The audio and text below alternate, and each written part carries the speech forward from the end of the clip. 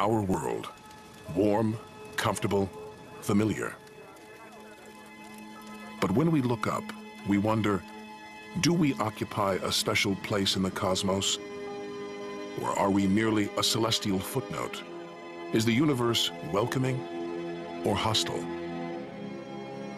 We could stand here forever wondering. Or we could leave home on the ultimate adventure.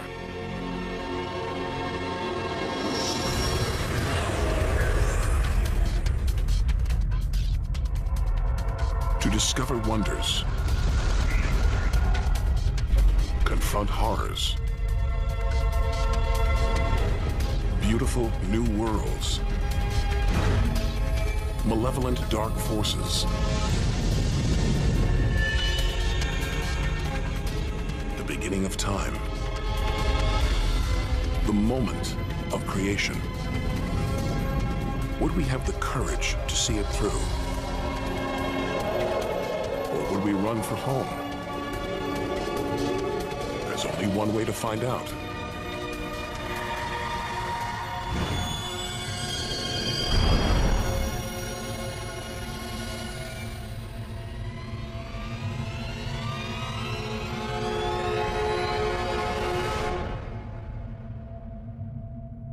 Our journey through time and space begins with a single step. At the edge of space, only 60 miles up, just an hour's drive from home. Down there, life continues. The traffic is awful, stocks go on trading, and Star Trek is still showing. The Blue Jays will be without starter Jim Clancy for a couple of minutes since the game this morning. When we return home, if we return home,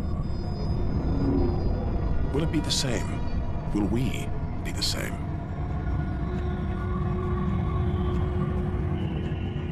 We have to leave all this behind, to dip our toes into the vast dark ocean. On to the moon.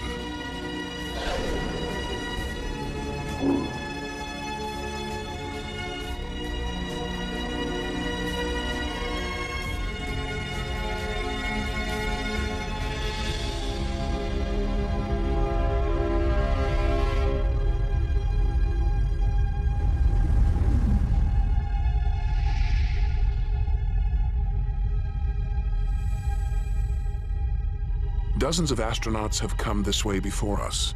12 walked on the moon itself. Just 250,000 miles from home. 3 days by spacecraft.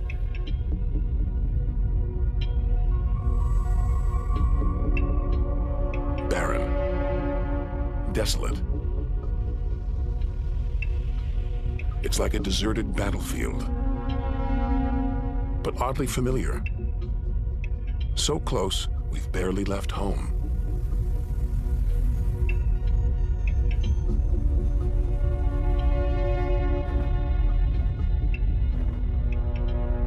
Neil Armstrong's first footprints. Looks like they were made yesterday. There's no air to change them. They could survive for millions of years. Maybe longer than us.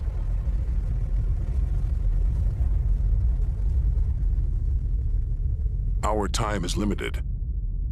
We need to take our own giant leap.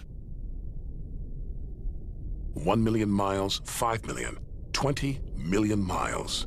We're far beyond where any human has ever ventured. Out of the darkness, a friendly face.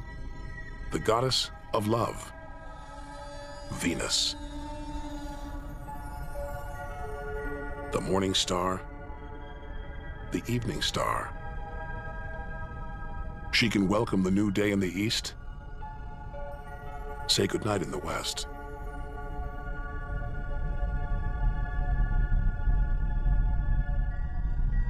A sister to our planet, she's about the same size and gravity as Earth. We should be safe here. But the Venus Express space probe is setting off alarms. It's telling us these dazzling clouds They're made of deadly sulfuric acid. The atmosphere is choking with carbon dioxide.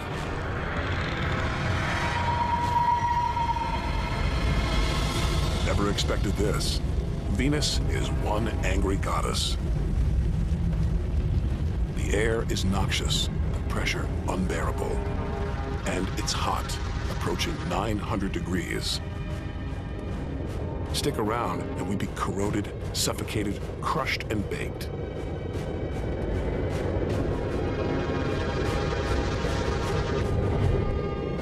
Nothing can survive here. Not even this Soviet robotic probe. Its heavy armor's been trashed by the extreme atmosphere.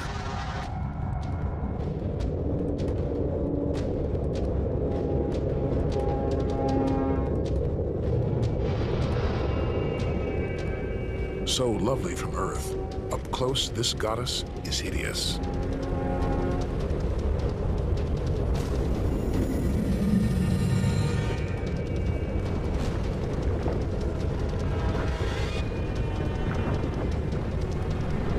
She's the sister from hell, pockmarked by thousands of volcanoes. All that carbon dioxide is trapping the sun's heat. Venus is burning up. It's global warming gone wild. Before it took hold, maybe Venus was beautiful, calm, more like her sister planet Earth. So this could be Earth's future. Where are the twinkling stars? The beautiful spheres gliding through space? Maybe we shouldn't be out here. Maybe we should turn back. But there's something about the sun, something hypnotic, like the Medusa, too terrible to look at, too powerful to resist. Luring us onwards, on, like a moth to a flame. Wait, there's something else, obscured by the sun. It must be Mercury.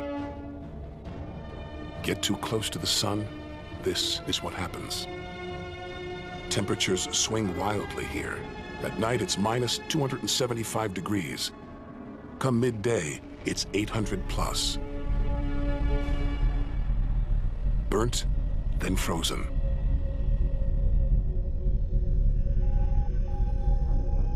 The Messenger space probe is telling us something strange.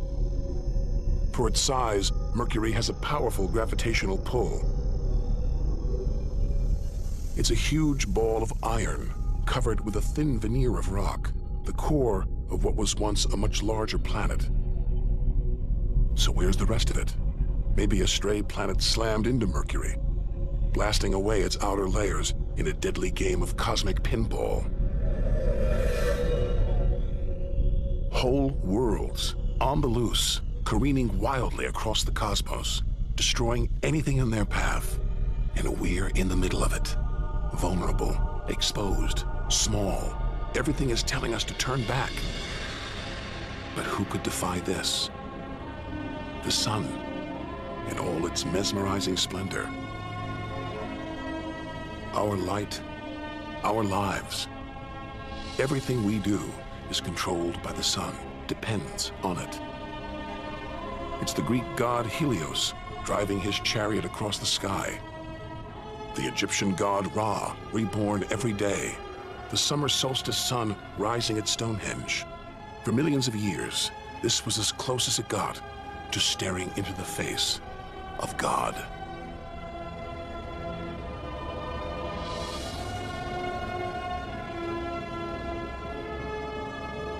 It's so far away. If it burned out, we wouldn't know about it for 8 minutes.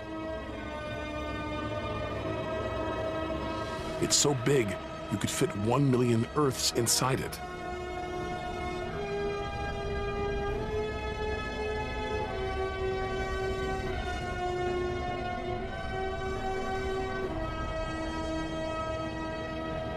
But who needs numbers? We've got the real thing. We see it every day, a familiar face in our sky. Now, up close, it's unrecognizable. A turbulent sea of incandescent gas.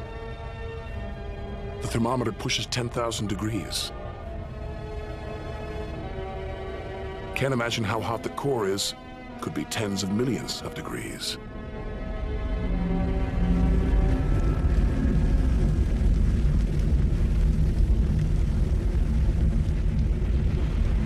Hot enough to transform millions of tons of matter into energy every second. More than all the energy ever made by mankind. Dwarfing the power of all the nuclear weapons on Earth. Back home, we use this energy for light and heat. But up close, there's nothing comforting about the sun. Its electrical and magnetic forces erupt in giant molten gas loops. Some are larger than a dozen Earths, more powerful than 10 million volcanoes.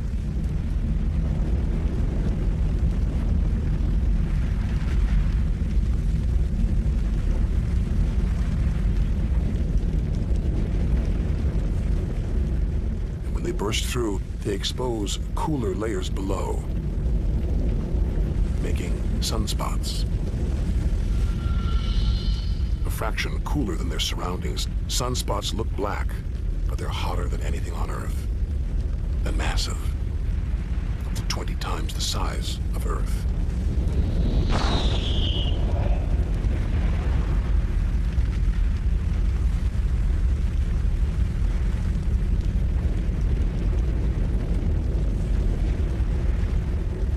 But one day, all this will stop. The sun's fuel will be spent.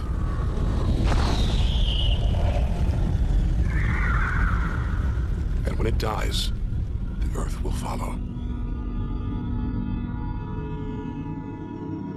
This God creates life, destroys it, and demands we keep our distance.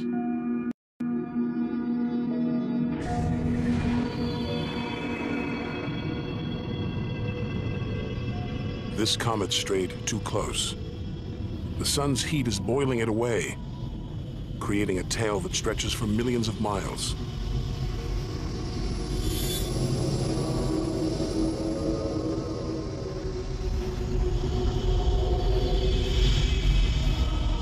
It's freezing in here. There's no doubt where this comet's from, the icy wastes of deep space. But all this steam, geysers and dust. It's the sun, again, melting the comet's frozen heart. Strange, a kind of vast, dirty snowball, covered in grimy tar. Tiny grains of what looks like organic material preserved on ice since who knows when. Maybe even the beginning of the solar system. Say a comet like this crashed into the young Earth billions of years ago. Maybe it delivered organic material and water, the raw ingredients of life. It may even have sown the seeds of life on Earth that evolved into you and me.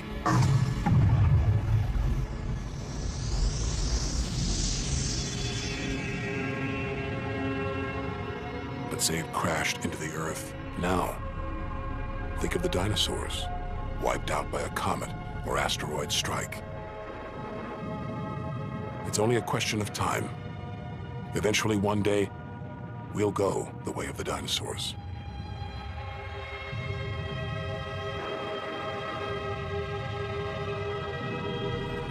If life on Earth was wiped out, we'd be stuck out here, homeless, adrift in a hostile universe. We need to find another home. Among the millions, billions of planets, there must be one that's not too hot, not too cold, with air, sunlight, water. We're like Goldilocks. We could comfortably live.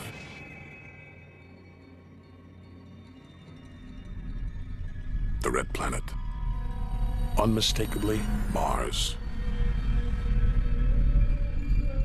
For centuries, we've looked to Mars for company, for signs of life.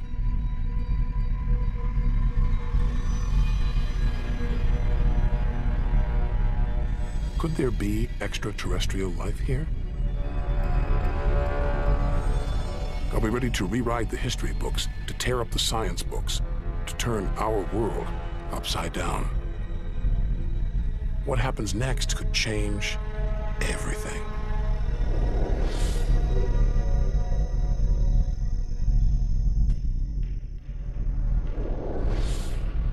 Mars is the planet that most captures our imagination. Think of B-movies, sci-fi comics. What follows? Martians. It's all just fiction, right? But what if there really is something here? Hard to imagine, though. Up close, this is a dead planet. The activity that makes the Earth livable shut down millions of years ago here. Red and dead. Mars is a giant fossil.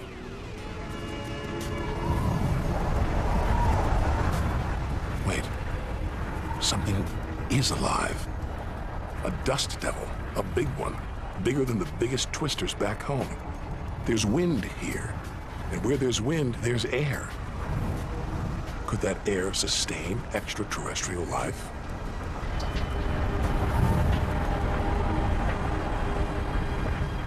It's too thin for us to breathe. And there's no ozone layer. Nothing to protect us against the sun's ultraviolet rays. There is water, but frigid temperatures keep it in a constant deep freeze. It's hard to believe anything could live here. Back on Earth, there are creatures that survive in extreme cold, heat, even in the deepest ocean trenches. It's as though life is a virus. It adapts, spreads. Maybe that's what we're doing right now, carrying the virus of life across the universe. Even in the most extreme conditions, life usually finds a way. But on a dead planet, with no way to replenish its soil, no heat to melt its frozen water,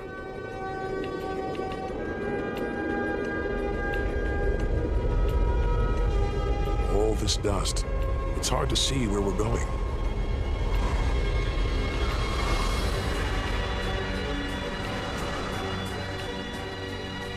Olympus Mons, named after the home of the Greek gods, a vast ancient volcano, 3 times higher than Everest. There's no sign of activity.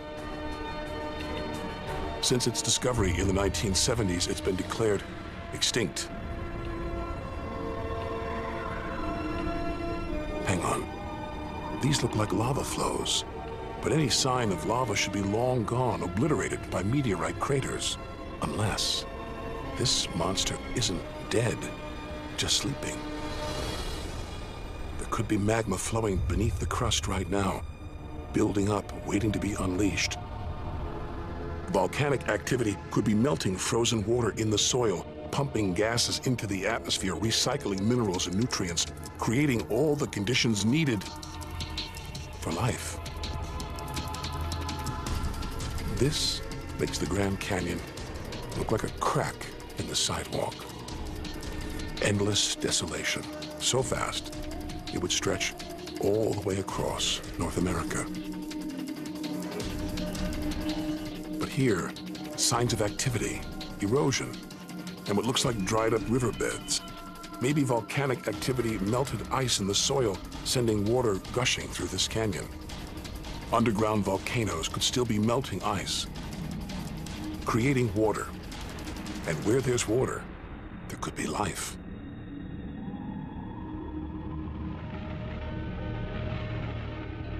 The hunt for life is spearheaded by this humble fellow, the NASA rover Opportunity.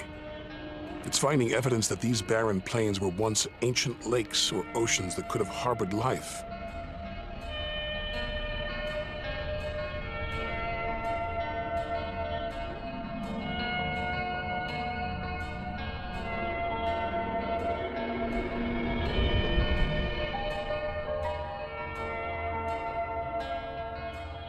Look at those gullies. Probes orbiting Mars keep spotting new ones. More proof that Mars is alive and kicking. That water is flowing beneath its surface right now. Water that could be sustaining Martian life.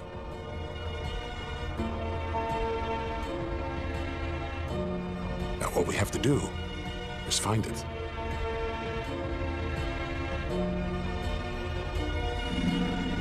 Maybe we've already found what we're looking for on Earth. Some think that life started here and then migrated to Earth.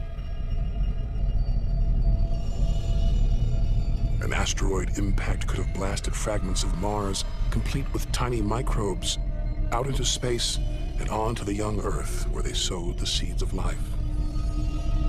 No wonder we find Mars fascinating. This could be our ancestral home. It could be we are all Martians. The Mars we thought we knew is gone, replaced by this new active changing planet. And if we don't know Mars, our next door neighbor, how can we imagine what surprises lie ahead? Our compass points across the cosmos, back in time 14 billion years, to the moment of creation.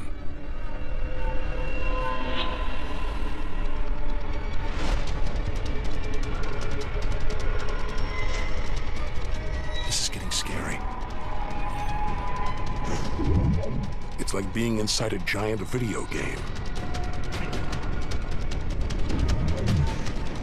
But these are all too real. Asteroids, some of them hundreds of miles wide. This one must be about 20 miles long. And there, perched on it, a space probe. Can't have been easy parking on an asteroid traveling at 50,000 miles an hour. It's a lot of effort just to investigate some rubble. Rubble that regularly collides, breaks up, and rains down on Earth as meteorites. Our ancestors saw shooting stars as magical omens, and they were right. Rubble like this came together to make the planets, including our own. Pretty magical. By dating the meteorites found on Earth, we can tell the planets were born 4.6 billion years ago. These are the birth certificates of our solar system. For some reason, these rocks didn't form into a planet. Something must have stopped them. Something powerful.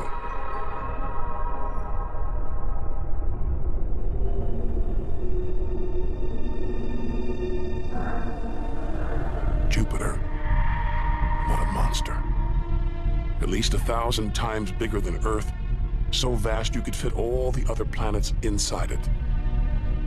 Something this massive dominates its neighbors. Its gravity is pulling the asteroids apart.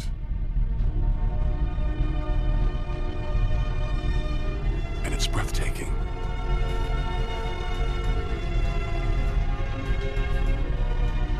But this beauty is a beast. It's almost all gas. Land here and we'd sink straight through its layers into oblivion.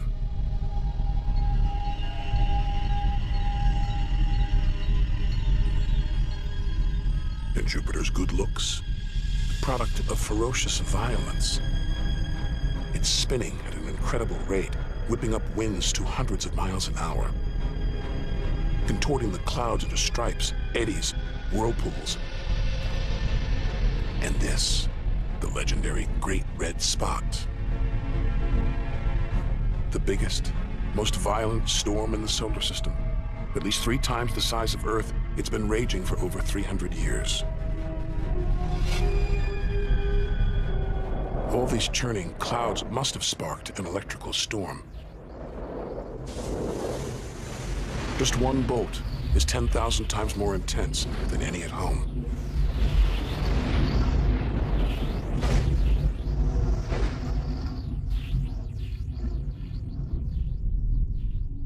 Looks like the safest place to see Jupiter is from a distance. Up there at the poles, those dancing lights, they're like the auroras back home. But the Geiger counter is going wild. Even these are deadly, generated by lethal radiation.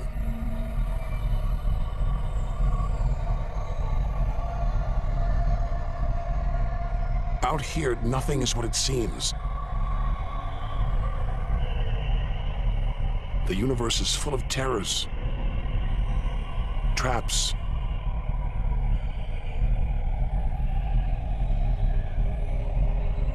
Maybe this is a safe haven, the multicolored moon Io.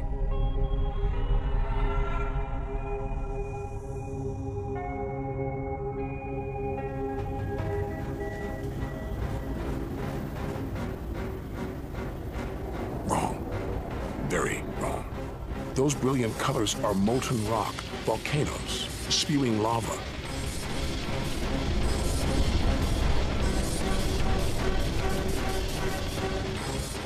Our journey across the universe is turning into a struggle for survival. We've got to hope that if we outlast the dangers, we'll be rewarded by wonders beyond imagination.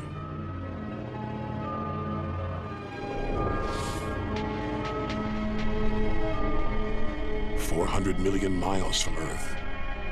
Flying a commercial airliner here would take nearly a century. What a weird-looking place. And yet, strangely familiar. A bit like the Arctic, with all that ice, all those ridges and cracks. It's Jupiter's moon, Europa. And maybe like the Arctic, this ice is floating on water, liquid water. But we're 500 million miles from the sun. Surely Europa is frozen solid.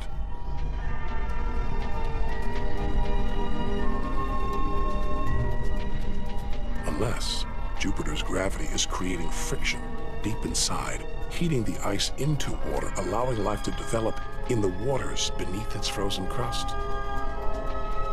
We might be feet away from aliens.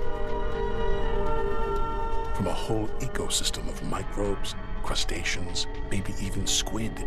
The only thing between us and the possibility of alien life, this layer of ice. But until we send a spacecraft to drill here, Europa's secrets will remain beyond reach.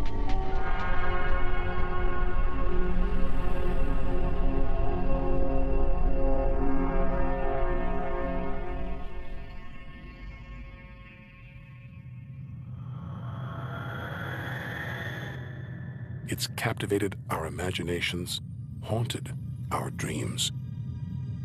And here it is, spinning before our eyes.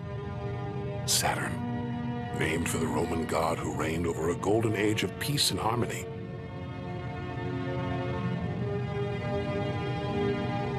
This planet's a giant ball of gas, so light it would float on water. Its spectacular rings would stretch almost from Earth to the moon.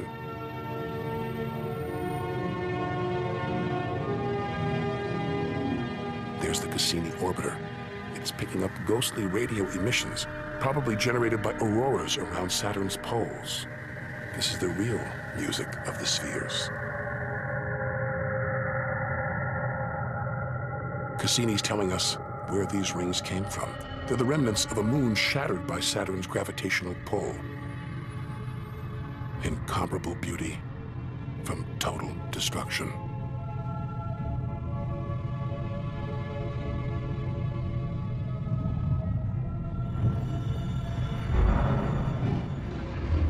Billions of shards of ice, some as small as ice cubes, others the size of houses.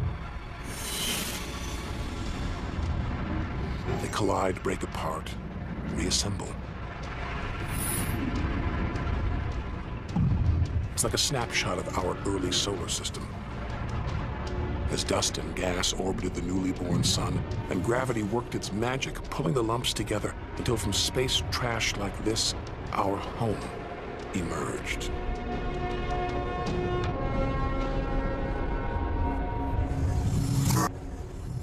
We could stay here forever.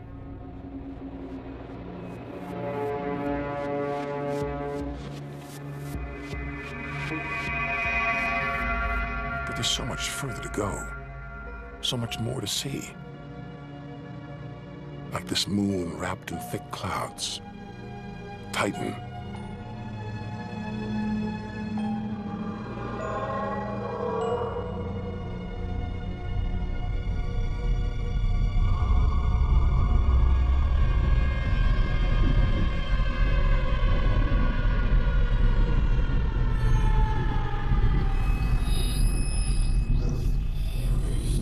There's an atmosphere down here. There's wind, rain, even seasons. Rivers, lakes, and oceans. It looks so familiar, so similar to Earth.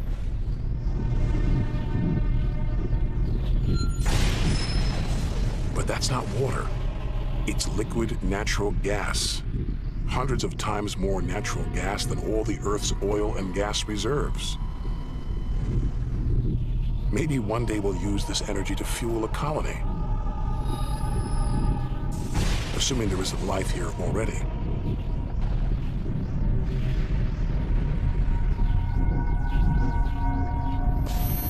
The Huygens space probe is here to find out.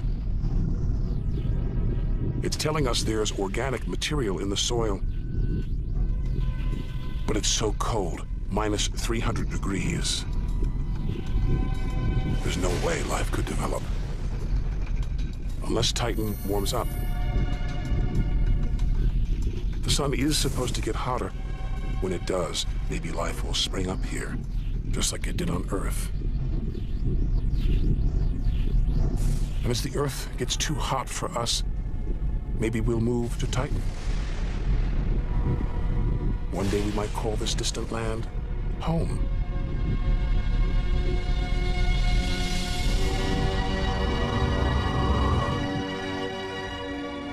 Home. We're at least 700 million miles away now. After this, we lose visual contact with Earth. We're standing on a cliff, looking out over a great chasm that stretches to the beginning of time. Do we have the courage to jump? We're in the solar system's outer reaches. Unseen from Earth, unknown for most of history. It's like diving into the depths of the ocean.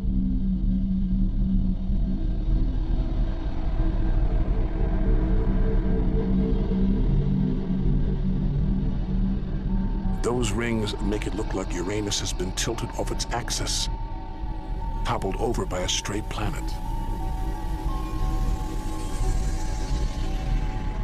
It's eerie out here. Already beginning to feel small, lonely. Maybe this is how we'll feel at the edge of the universe. But we've barely left the shore. If the solar system was 1 mile wide, so far we've traveled about 3 inches.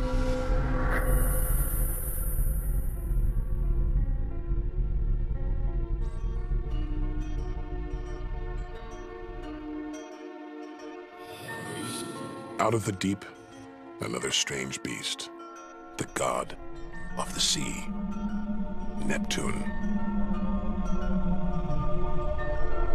This world is covered in methane gas. And a storm as big as Earth, whipped up by savage 1,000-mile-an-hour winds.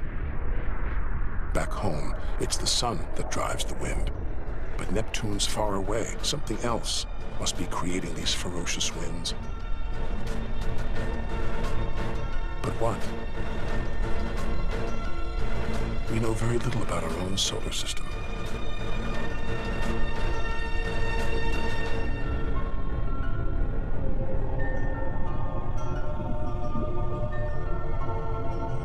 After all those balls of gas, a solid moon. Triton. Solid, but not stable. Just look at those geysers, cosmic smokestacks, pumping out strange soot. And this moon is revolving around Neptune in the opposite direction of the planet's spin. A cosmic battle of wills that this angry moon is destined to lose. Neptune's massive gravity is pulling on Triton, slowing it down, reeling it in. One day, it will be ripped apart by Neptune. And that's it. No more moons, no more planets in our solar system. It's getting colder. We're getting further from the sun. slipping from the grip of its gravitational tentacles. But this isn't a void. It's teeming with frozen rocks, like Pluto. Until recently, we thought Pluto was alone. Beyond it, nothing. We were wrong. More frozen worlds. Discoveries so new nobody can agree what to call them. Plutinos, ice dwarfs, cubewanos. Our solar system is far more chaotic and strange than we had imagined. Now we're 8 billion miles from home. The most distant thing ever seen that orbits the sun.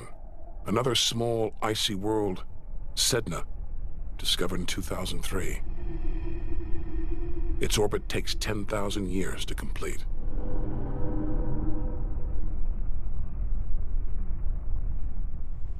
Hang on.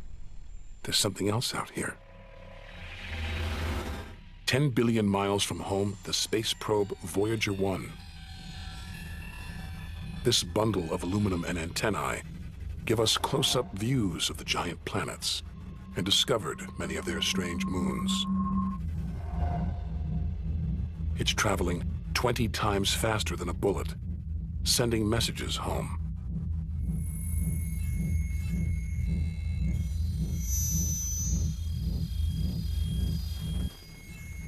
That gold plaque, it's a kind of intergalactic message in a bottle.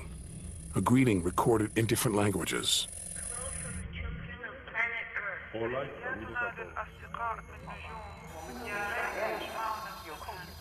And a map showing how to find our home solar system. The great physicist Stephen Hawking thinks it was a mistake to roll out the welcome mat. After all, if you're in the jungle, is it wise to call out?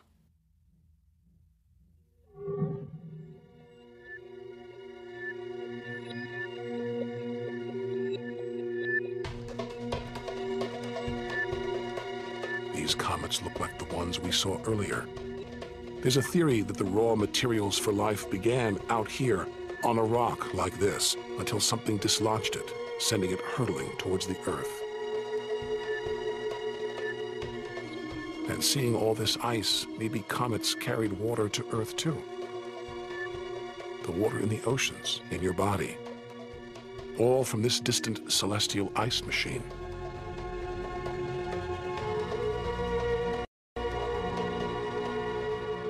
We're 5 million, that's 5 trillion miles from home. But this is still only a baby step. Ahead, trillions of miles, billions of stars. Time to stop looking back and start looking ahead. To step out into the big, wide universe.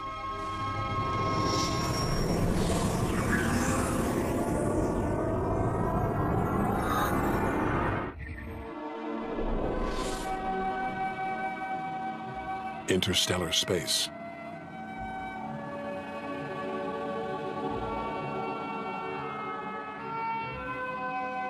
Billions of stars like our own sun, many with planets, many of those with moons.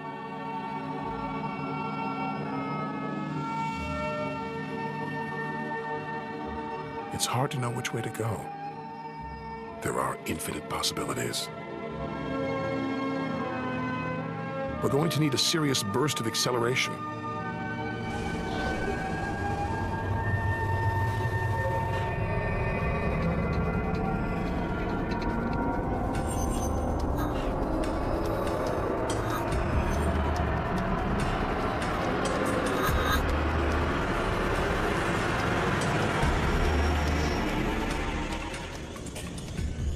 $25 trillion miles from home. A 150,000-year ride in the space shuttle. And we've only just reached the first solar system beyond our own. Alpha Centauri.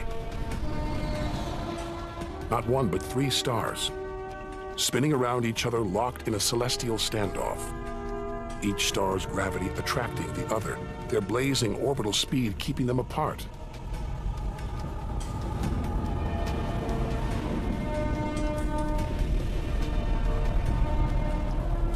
Get between them and we'd be vaporized. Trillions of miles from home. So far that miles are becoming meaningless. Out here we measure in light years.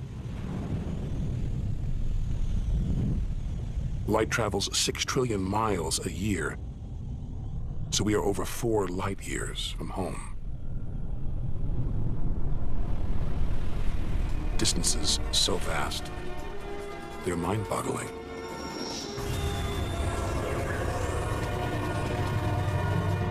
Who knows what strange forces lie ahead, what we'll discover when, if, we reach the edge of the universe.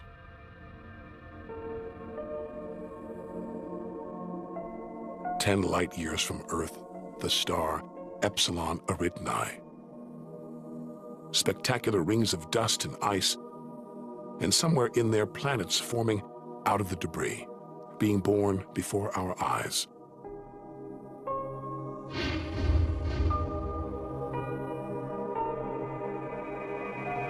Asteroids and comets everywhere.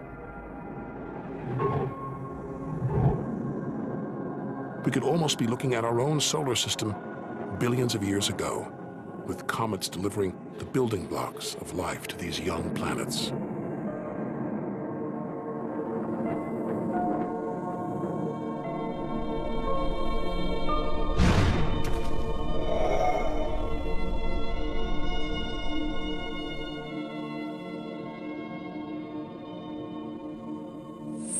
At the center of all the action, a star smaller than our sun, still in its infancy. Any life in this solar system would be primitive at best.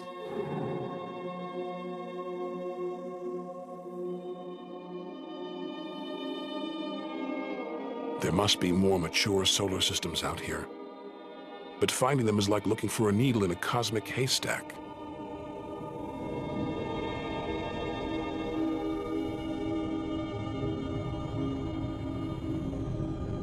"20 light years from Earth. Star Gliese 581.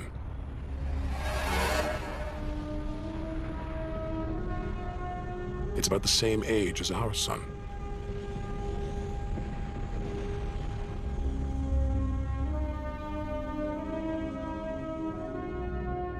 This planet is just the right distance from its sun. Any closer and water would boil away, any further, and it would freeze. Ideal conditions for life to emerge.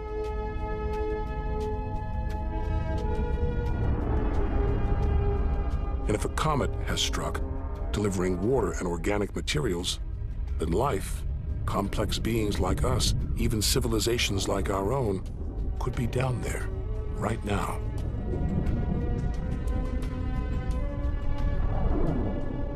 They could be tuning into our TV signals, watching shows from 20 years ago.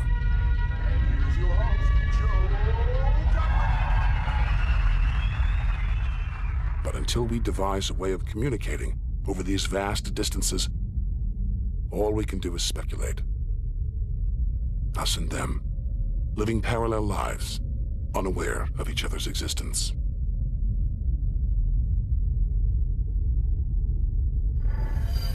Unless life has come and gone.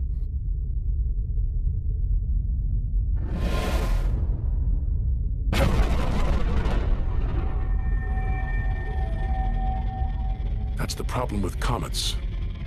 They're creators and destroyers, as the dinosaurs found out the hard way.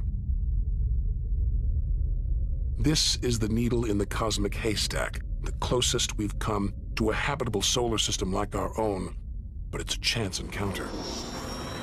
There could be hundreds, millions more solar systems like this out there, or none at all.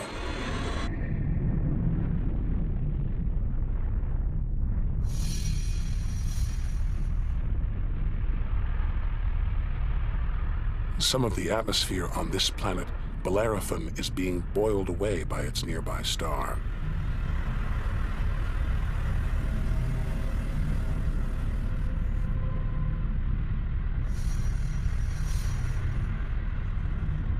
From Earth, we can't see planets this far out, They're obscured by the brilliance of their neighboring stars. But the planets have a minute gravitational pull on those stars. Measure these tiny movements, and we can prove they exist. That's how we tracked down Bellerophon in the 1990s, and hundreds of other distant planets.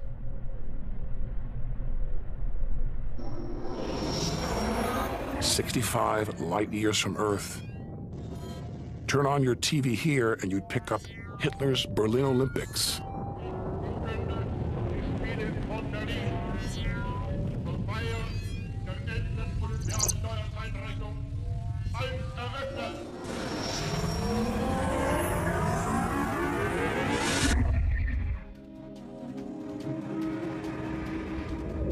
The twin stars of Algol, known to the ancients as the Demon Star. From Earth, it appears to blink as one star passes across the other. Up close, it's even stranger. One star is being sucked towards the other.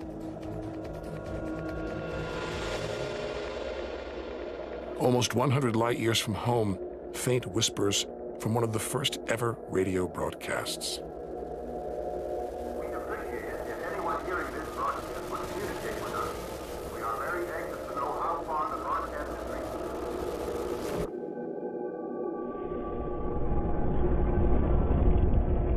From here on out, it's as if the Earth never existed.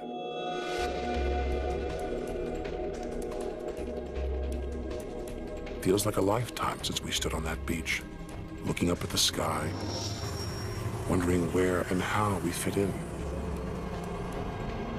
We learned one thing for sure. The universe is too bizarre, too startling, for us to guess what lies ahead.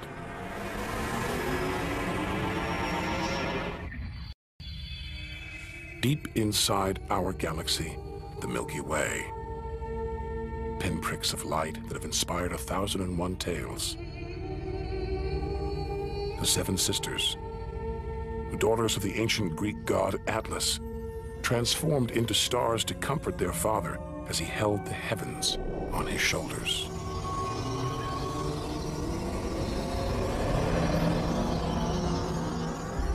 And this giant, Betelgeuse, the brightest, biggest star we've seen so far, 600 times wider than our sun.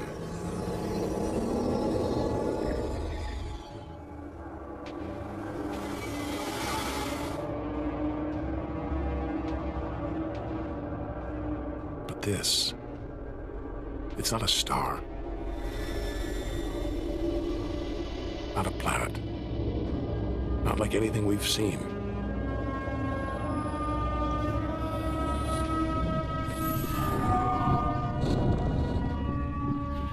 Ghostly specter more than 1,300 light-years from Earth, Orion's dark cloud.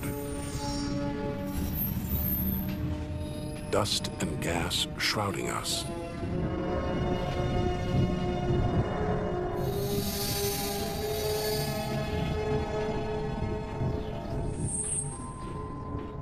There, deep inside, a light, pulling the dust and gas towards it, heating up, merging into a ball of burning hot gas. Like a star, like our sun, in miniature. Inside, it's millions of degrees. So hot it's beginning to trigger nuclear reactions, the kind that keep our sun shining, making energy, radiation, light. A star is being born.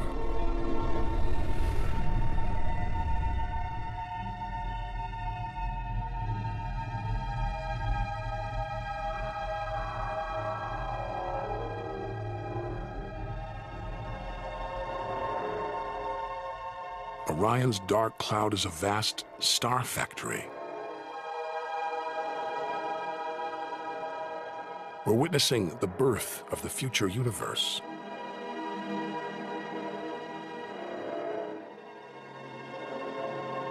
We've come to expect destruction, but this is one of the universe's greatest acts of creation, star birth.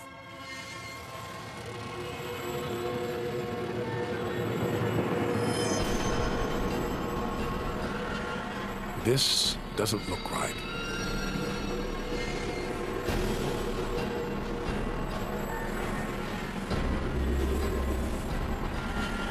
Jets of gas exploding out with tremendous force, blasting dust and gas out for millions of miles.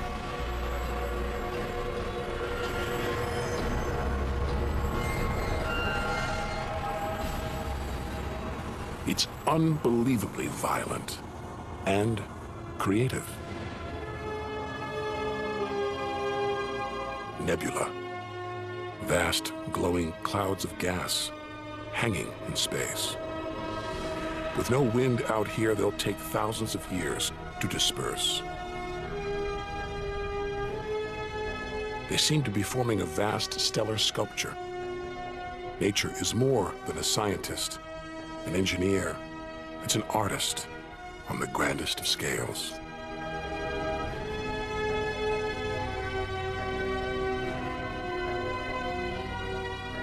And this is a masterpiece.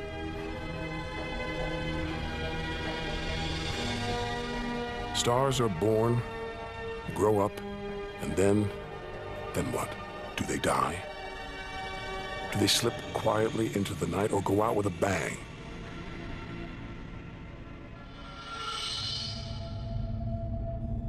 Somewhere between here and the edge of the universe lies the answer.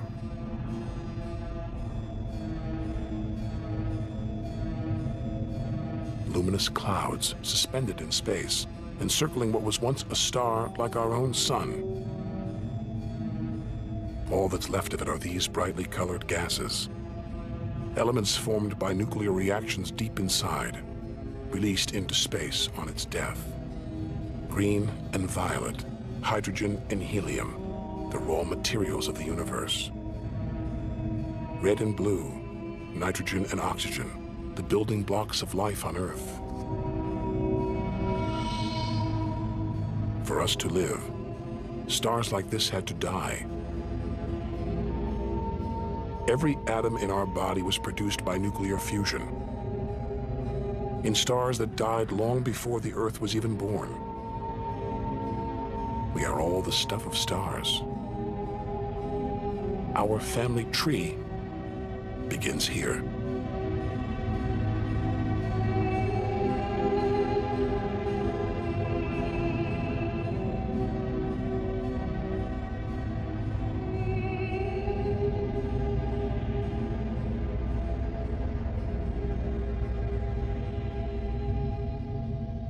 At its heart, the ghost of a star. A white dwarf. White, hot, small, but unbelievably dense.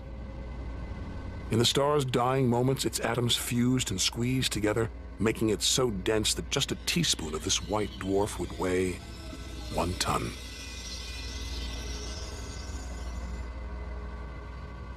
It's a chilling premonition of our sun's fate. 6 billion years from now, it'll become a white dwarf. Its death will herald the end of life on Earth. Makes you wonder how many other worlds have come and gone. Celestial stories left untold. Lost forever. But the greatest story of them all is still to be told. We must go back through time to the very first chapter to learn how the universe began. The scattered remains of a dead star, the Crab Nebula. 6,000 light years from home, deep inside a stellar graveyard. We've learned so much, seen things we'd never have believed possible. Now sights like this, wonders once beyond imagination, we take in our stride. We're ready to face whatever lies ahead, determined to reach the edge of the universe. This is the calm after the storm, after a massive explosion, a supernova that turned a star into dust and gas.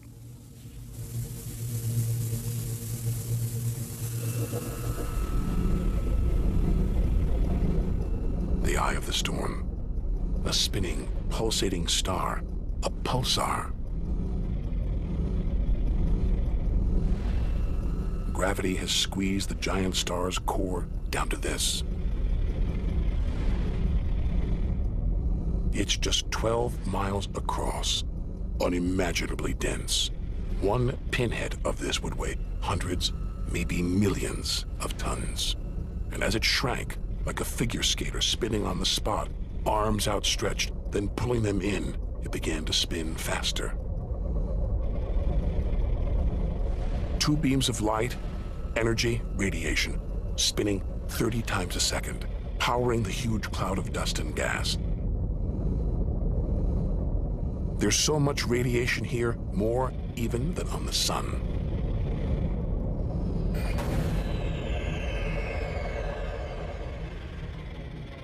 That was easily the deadliest thing we've encountered so far.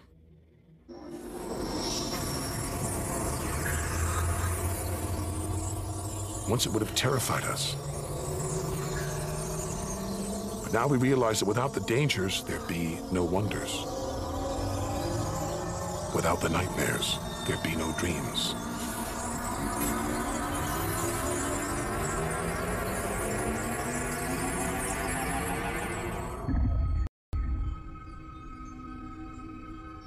Getting a strange sensation. A feeling as though there's something bad out here. A malevolent presence. The one thing we didn't want to encounter. Impossibly black, blotting out the stars behind it. We're staring into the face of extinction. The remains of a giant star. A black hole.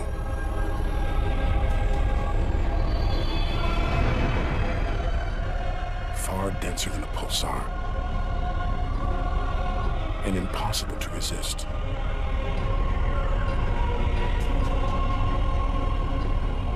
Its gravity is so intense, not even light can escape.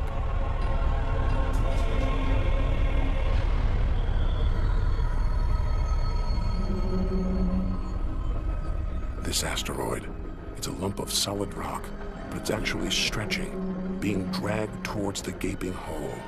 Inside, there's no matter as we know it. No time, no space. All the rules of physics collapse.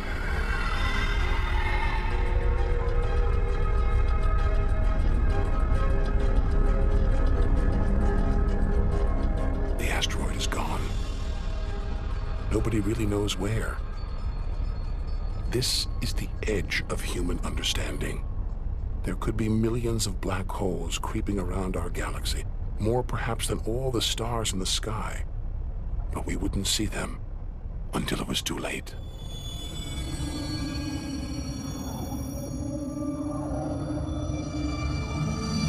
Like this star, spiraling, disappearing down an invisible sinkhole. Who's to say we don't live inside a vast black hole? That the whole universe isn't inside one right now, inside another universe. Think about it for too long and your mind reels. Sometimes it feels like the more we see, the less we know.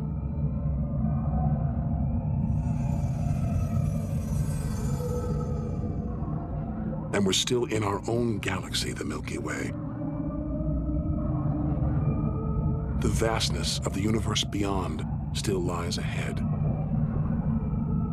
The wonders, the dangers, the secrets, they're out there,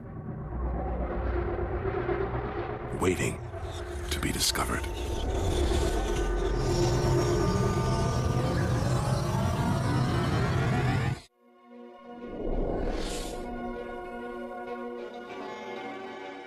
"7,000 light years from home. It's as though we're in a forest thick with trees, each so beautiful, so fascinating, it's impossible to look beyond, to see the bigger picture. We have to find a way through, to reach the clearing at the galaxy's edge.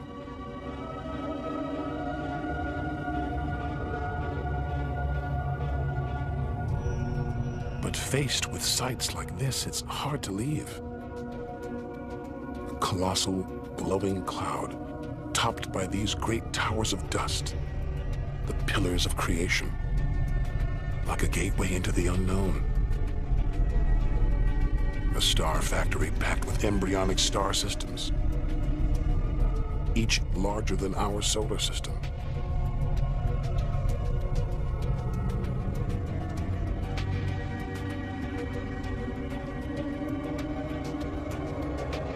We have to resist its siren song, tear ourselves away, to carry on towards the edge of the galaxy.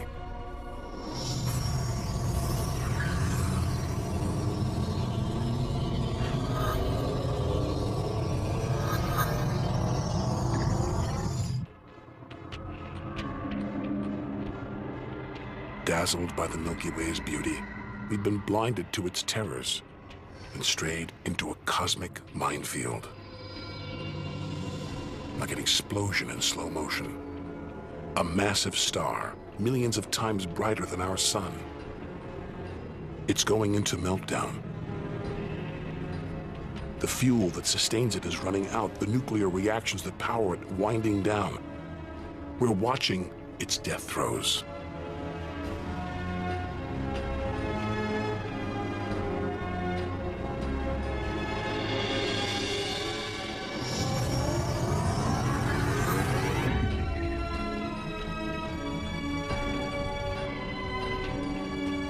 An even bigger, dangerously unstable star.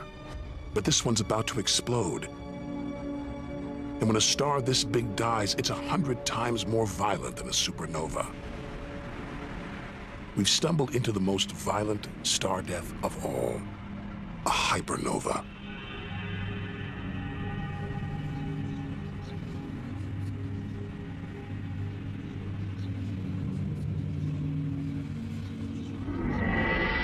The core's collapsed.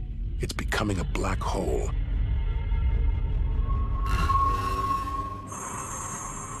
And that's the shock wave surging through the star, ripping its outer layers into space.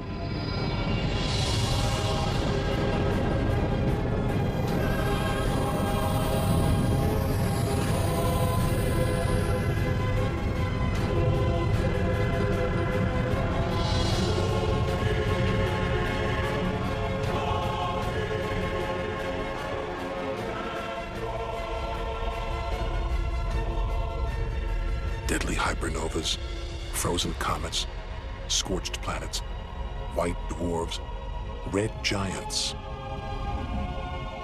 Tiny drops in a vast pool of white light.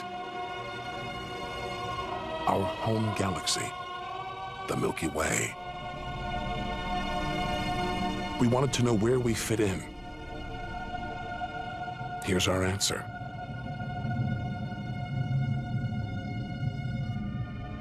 Civilizations past and present, everyone that's ever lived. The smallest bug, the highest mountain, all of it invisible, not even a tiny speck.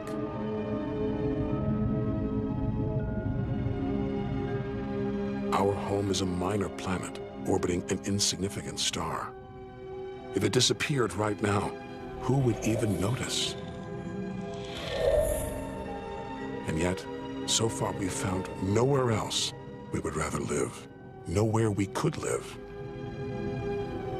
It's only now, far from home, that we're beginning to truly appreciate it.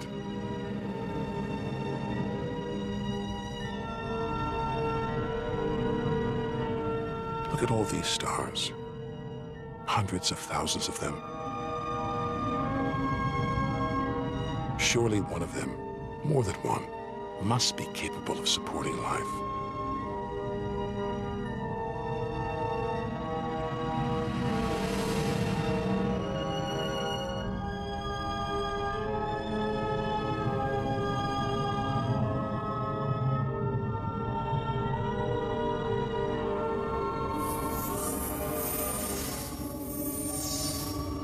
Maybe here in this swarm of stars, the Great Cluster.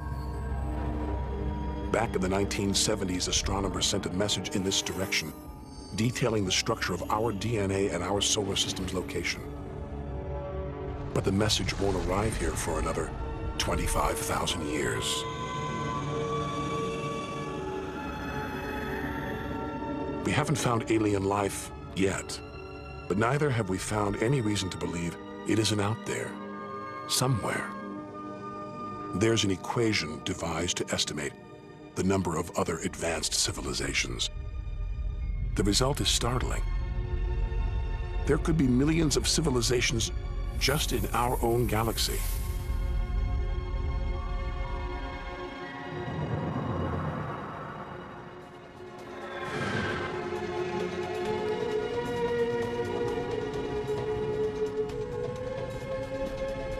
Everything we've seen so far is inside the Milky Way. Now we're ready to leave our home galaxy, to enter intergalactic space. Here's our chance to solve the ultimate mystery and experience the moment of creation.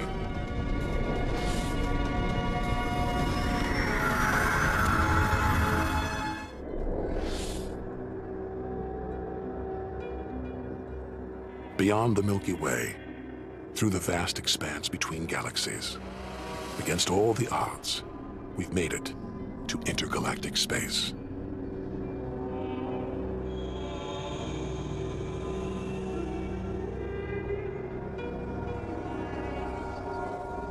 Out here, there's no horizon in sight. Even the closest galaxies are hundreds of thousands of light years away. The remains of galaxies ripped apart by the Milky Way's huge gravitational pull, scattered among nothing. This is as close as the universe gets to a perfect vacuum. But even this isn't totally empty. There are thin wisps of gas, fine traces of dust, and something else. Dark matter. So mysterious we can't see it, feel it, taste it, touch it, or even measure it. Yet so common, it could make up over 90% of all the matter in the universe. If dark matter does exist, it means there's no such thing as empty space. Even out here, we're surrounded by matter. We think it exists because of its apparent hold on galaxies, like this one, the Large Magellanic Cloud.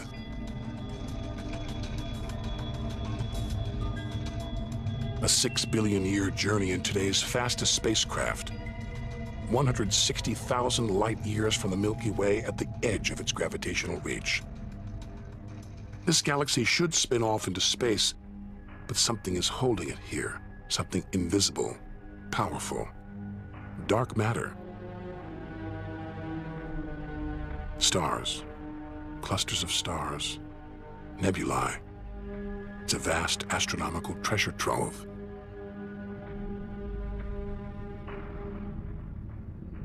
Look at this. It's like a string of gleaming pearls. It's a fireball, expanding out from what must have been a massive explosion, a supernova. So bright that when light from the explosion reached Earth 20 years ago, it was visible to the naked eye. And so violent, it triggered a string of nuclear reactions, forcing atoms together, creating new elements: gold, silver, platinum, blasting them out into space.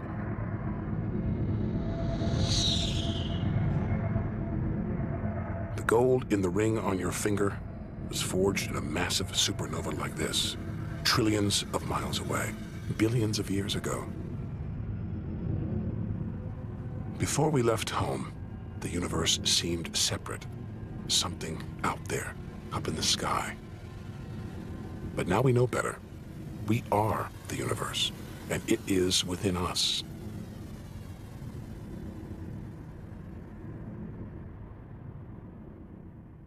It's comforting to remember as we venture through this abyss. Further and further. Faster and faster.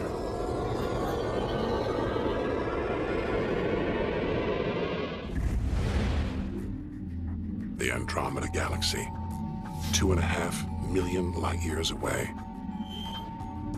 It's racing through space. Everything blown apart like shrapnel in an explosion. We're seeing this galaxy as it was when our ape-like ancestors first walked on the African plains.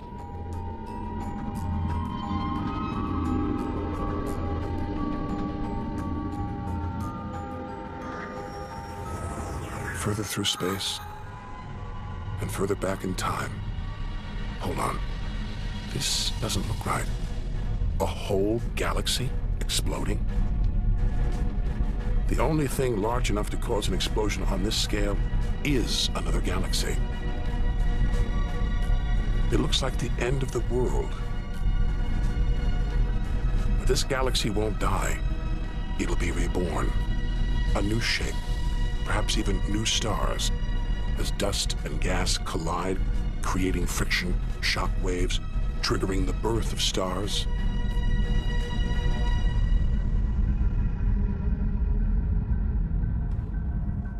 There's order in this chaos, a pattern behind the infinite variety, an endless cycle of birth and death, creation and destruction. It's a pattern woven through the vast fabric of space that binds each of these galaxies. There are billions of galaxies, each with billions, even trillions of stars. Maybe more stars than there are grains of sand on all the beaches on Earth.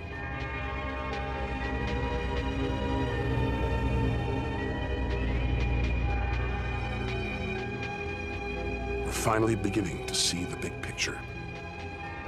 And it's grander than we ever imagined. This galaxy, the huge Pinwheel Galaxy, is so far from Earth that if we send a message home now, it will take 27 million years to get there. Who knows whether our species, our planet, will still be around to receive it.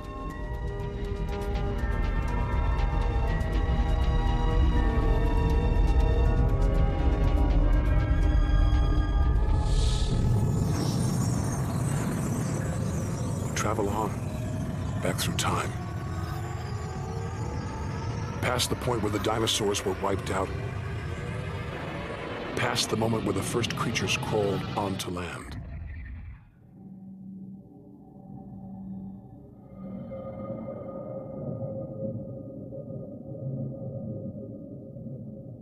Two billion light years from home, closing in on the edge of the universe. Going back to the beginning of time. This isn't a galaxy. It's brighter than 100 galaxies. A blinding beam of energy surging for trillions of miles.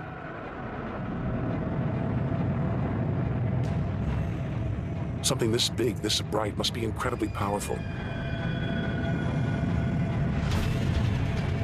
Experience tells us, out here, power equals danger. Looks like a quasar, the deadliest thing in the universe. Our journey could be over.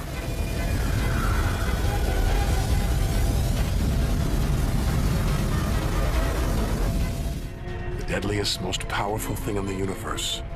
A quasar. A swirling cauldron of superheated gas.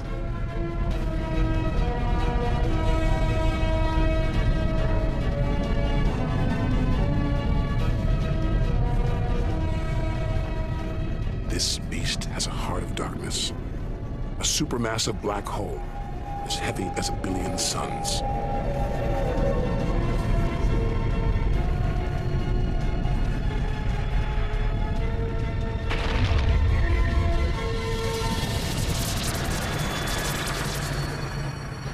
It's ripping apart whole stars, devouring them until they're nothing, lost forever from the visible universe.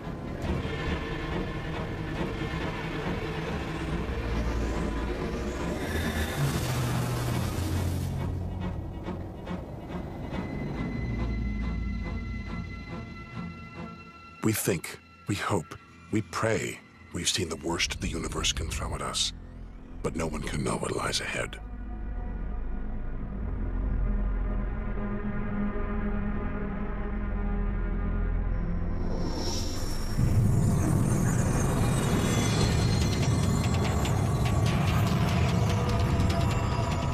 We'll need to go further, go faster.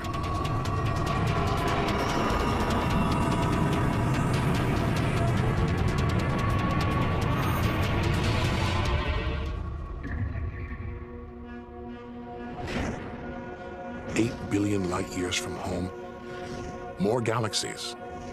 But these look different.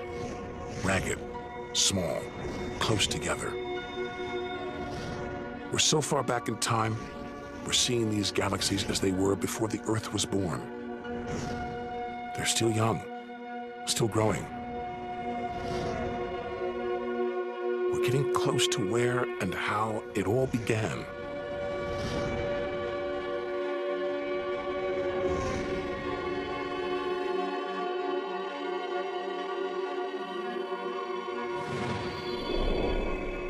Look at the galaxies now.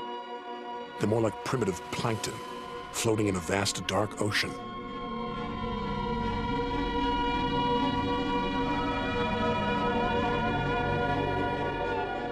Clouds of dust and gas, dancing, twirling, merging to make embryonic galaxies.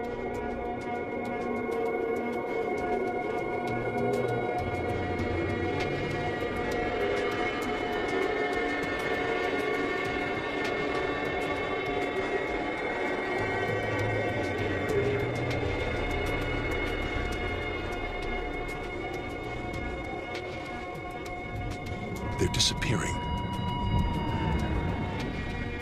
We've gone back before the stars were born, into a cosmic dark age. And before that, light, the afterglow from the massive explosion that created the known universe.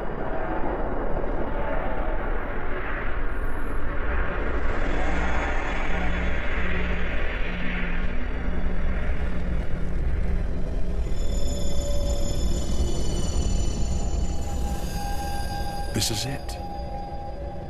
We've made it. The edge of the universe. 80 billion trillion miles from home. 13.5 billion years ago. The very instant of the Big Bang, the most violent, most creative moment in history. Everything that's ever happened follows from this moment.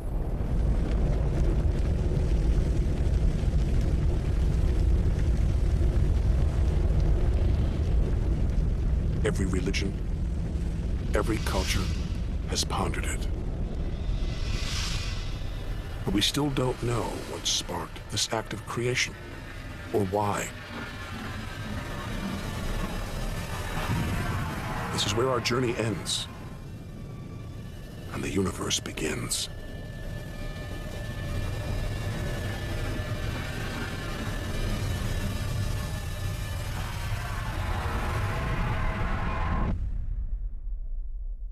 An infinitely hot, small, dense point erupts.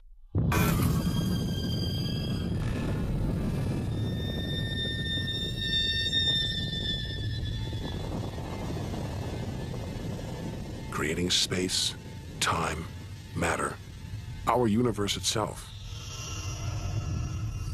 First, it's the size of a subatomic particle. The tiniest fraction of a second later, it's big enough to hold in the palm of your hand. Moments later, it's the size of the Earth.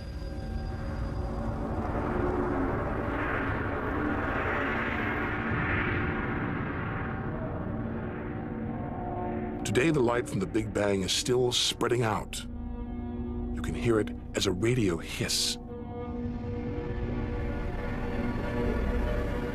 See it as television static.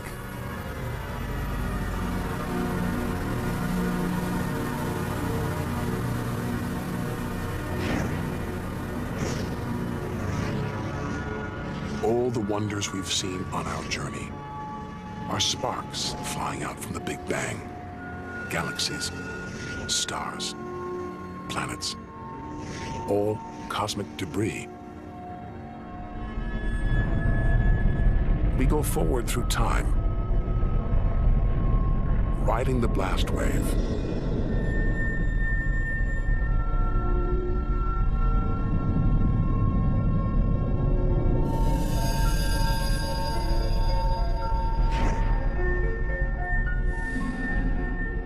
Until we reach another cooling cinder swirling in the afterglow of the Big Bang.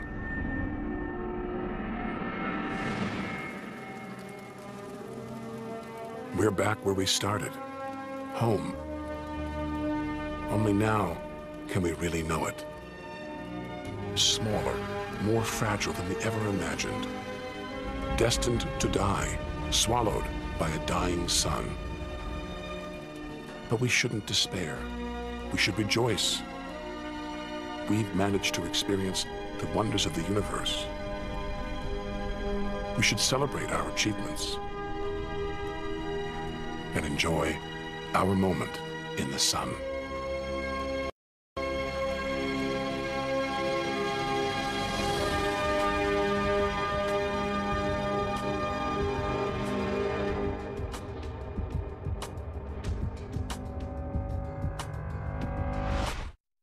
Reached Earth 20 years ago, it was visible to the naked eye. And so violent, it triggered a string of nuclear reactions, forcing atoms together, creating new elements: gold, silver, platinum, blasting them out into space.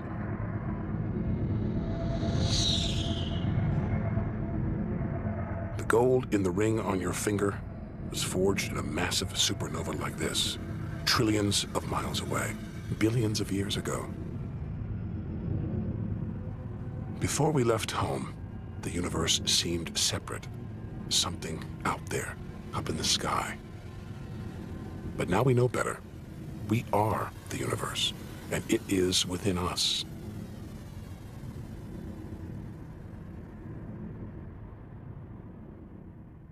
It's comforting to remember as we venture through this abyss. Further and further. Faster and faster.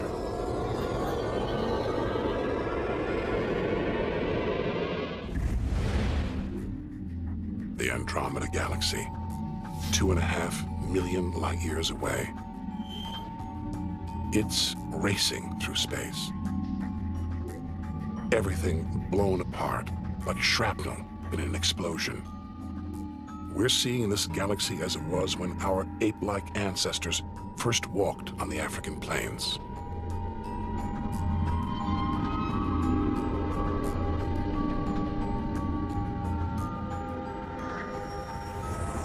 Further through space, and further back in time. Hold on.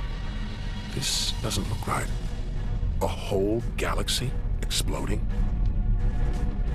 The only thing large enough to cause an explosion on this scale is another galaxy. It looks like the end of the world. But this galaxy won't die. It'll be reborn. A new shape, perhaps even new stars, as dust and gas collide, creating friction, shock waves, triggering the birth of stars.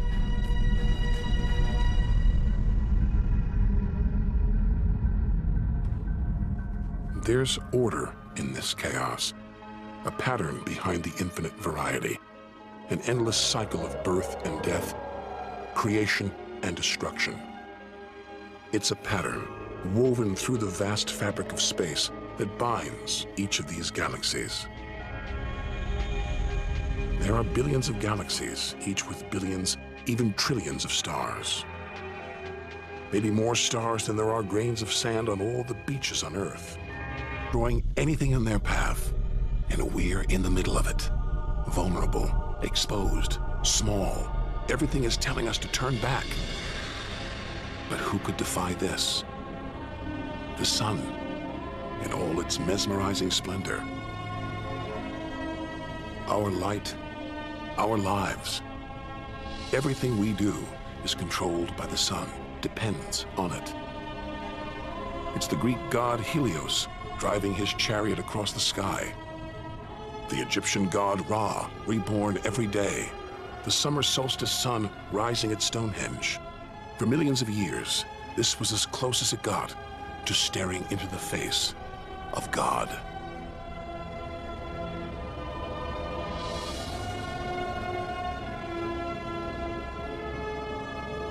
It's so far away. If it burned out, we wouldn't know about it for 8 minutes. It's so big, you could fit 1 million Earths inside it.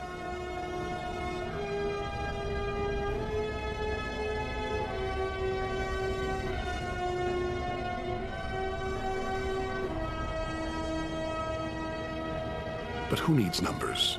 We've got the real thing. We see it every day, a familiar face in our sky. Now, up close, it's unrecognizable. A turbulent sea of incandescent gas. The thermometer pushes 10,000 degrees. Can't imagine how hot the core is. Could be tens of millions of degrees.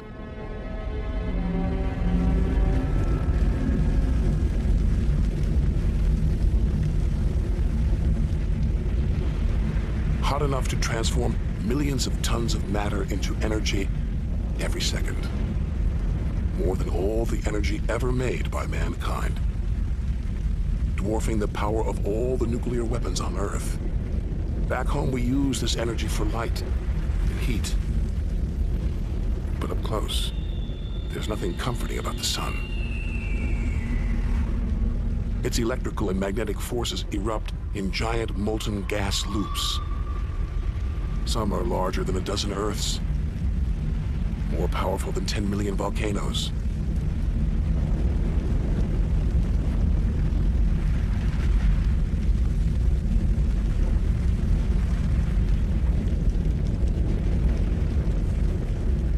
And when they burst through, they expose cooler layers below, making sunspots. A fraction of natural gas.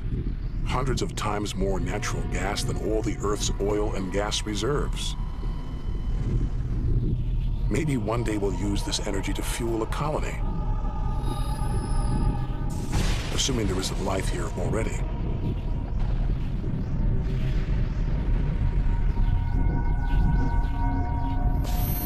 The Huygens space probe is here to find out. It's telling us there's organic material in the soil, but it's so cold, minus 300 degrees. There's no way life could develop. Unless Titan warms up. The sun is supposed to get hotter. When it does, maybe life will spring up here, just like it did on Earth. And as the Earth gets too hot for us, maybe we'll move to Titan. One day we might call this distant land home.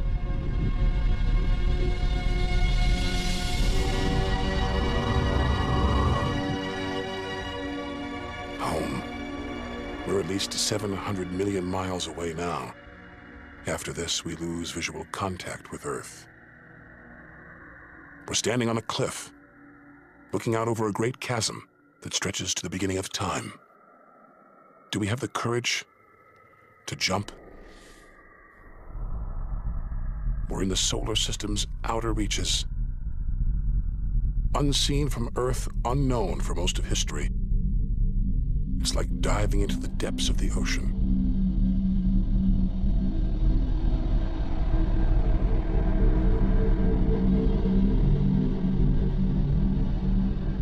Those rings make it look like Uranus has been tilted off its axis, toppled over by a stray planet. It's eerie out here. Already beginning to feel small, lonely. Maybe this is how we'll feel at the edge of the universe. we've barely left the shore.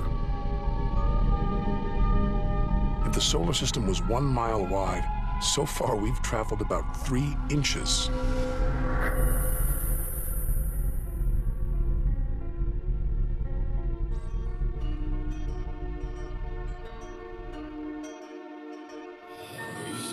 Out of the deep, another strange beast, the god of the sea, Neptune. This world is covered in methane gas.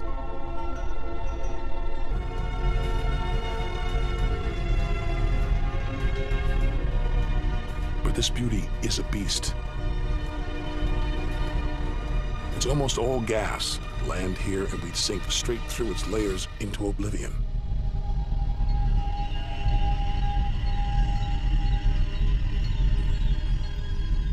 And Jupiter's good looks, product of ferocious violence. It's spinning at an incredible rate, whipping up winds to hundreds of miles an hour, contorting the clouds into stripes, eddies, whirlpools. And this, the legendary Great Red Spot. The biggest, most violent storm in the solar system. At least 3 times the size of Earth, it's been raging for over 300 years. All these churning clouds must have sparked an electrical storm. Just one bolt is 10,000 times more intense than any at home.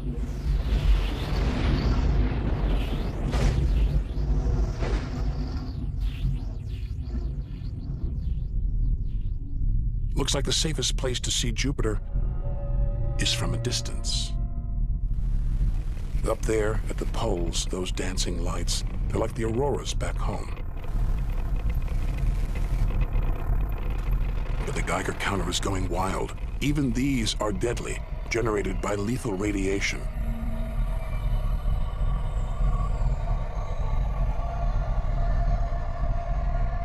Out here, nothing is what it seems. The universe is full of terrors, traps.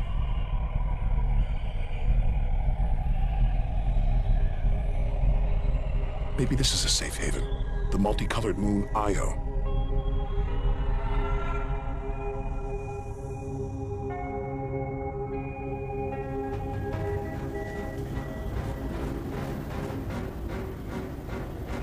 Wrong. Very wrong. Those brilliant colors are molten rock, volcanoes, spewing lava.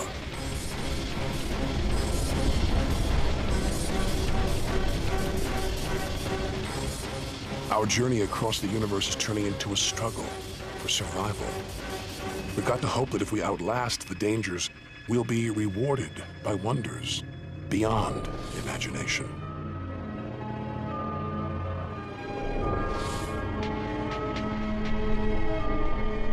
"400 million miles from Earth.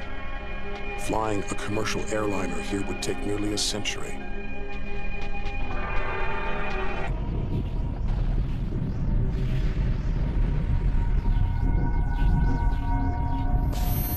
The Huygens space probe is here to find out. It's telling us there's organic material in the soil, but it's so cold, minus 300 degrees.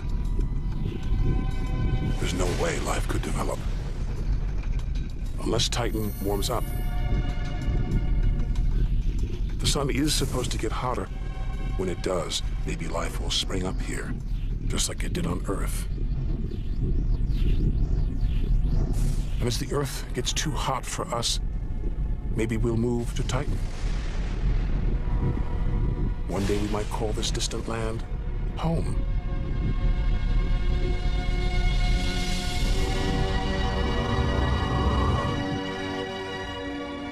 Home. We're at least 700 million miles away now. After this, we lose visual contact with Earth. We're standing on a cliff, looking out over a great chasm that stretches to the beginning of time. Do we have the courage to jump? We're in the solar system's outer reaches, unseen from Earth, unknown for most of history. It's like diving into the depths of the ocean.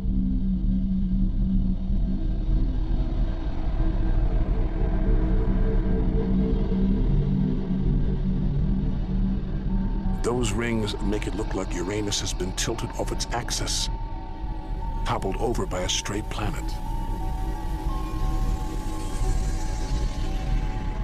It's eerie out here.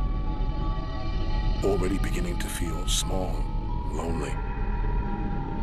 Maybe this is how we'll feel at the edge of the universe. But we've barely left the shore. If the solar system was 1 mile wide, so far we've traveled about 3 inches.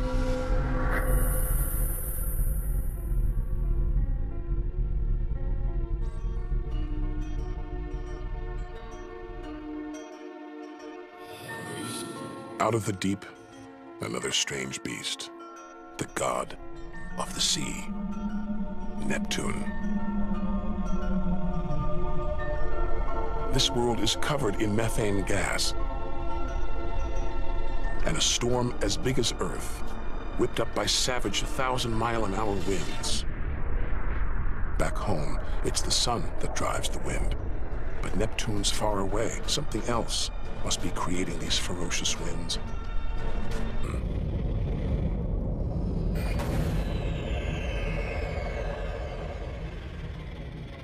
That was easily the deadliest thing we've encountered so far.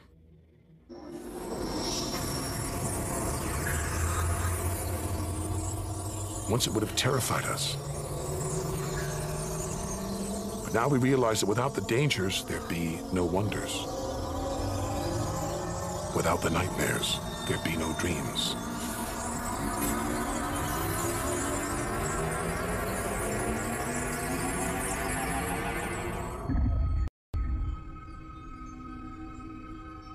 Getting a strange sensation.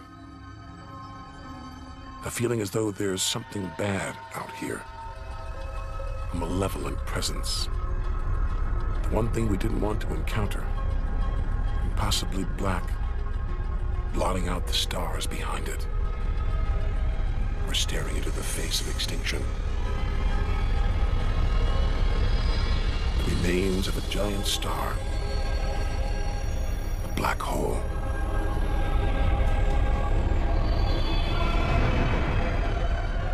Far denser than a pulsar. And impossible to resist.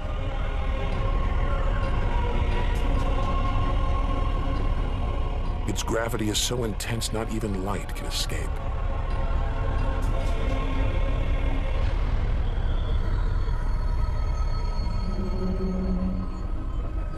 This asteroid, it's a lump of solid rock, but it's actually stretching, being dragged towards the gaping hole. Inside, there's no matter as we know it. No time, no space. All the rules of physics collapse.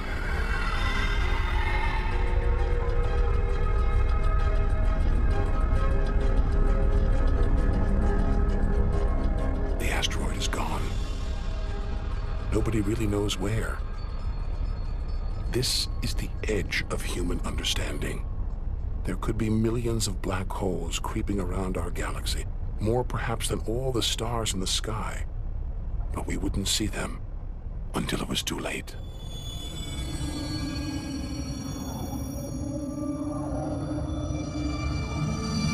Like this star, spiraling, disappearing down an invisible sinkhole.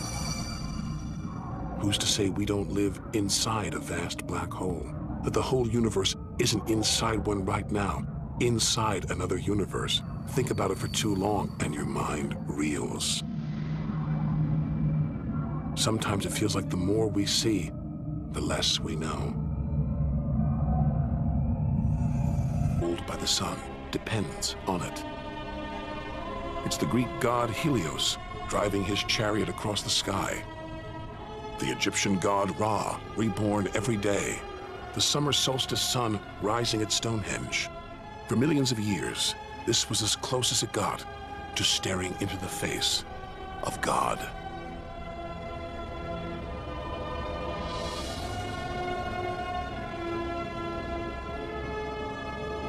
It's so far away.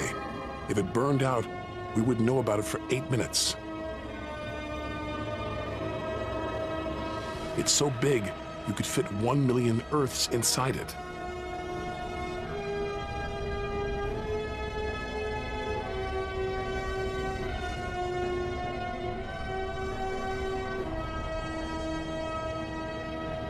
But who needs numbers?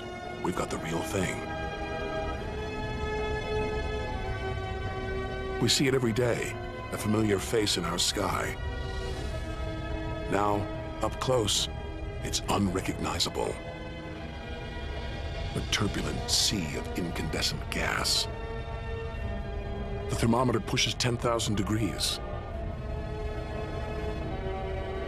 Can't imagine how hot the core is. Could be tens of millions of degrees.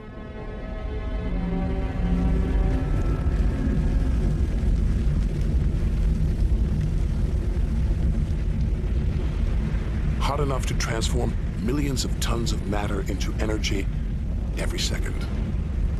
More than all the energy ever made by mankind. Dwarfing the power of all the nuclear weapons on Earth.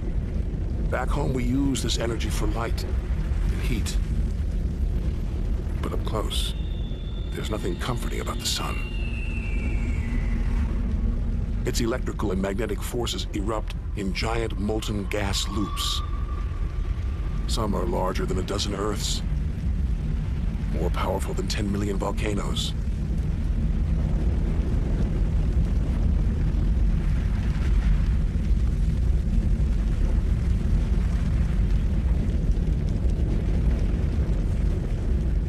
When they burst through, they expose cooler layers below, making sunspots. A fraction cooler than their surroundings, sunspots look black, but they're hotter than anything on Earth. And massive, up to 20 times the size of Earth.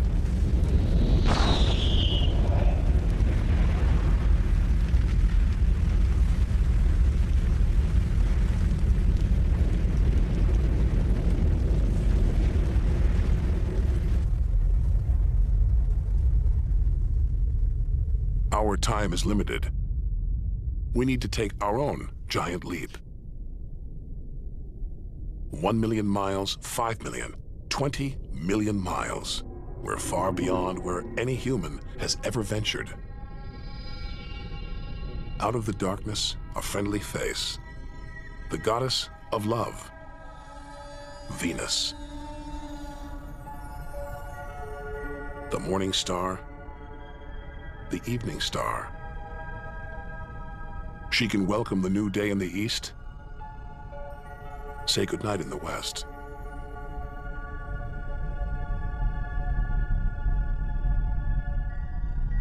A sister to our planet, she's about the same size and gravity as Earth. We should be safe here. But the Venus Express space probe is setting off alarms. It's telling us these dazzling clouds, they're made of deadly sulfuric acid. The atmosphere is choking with carbon dioxide.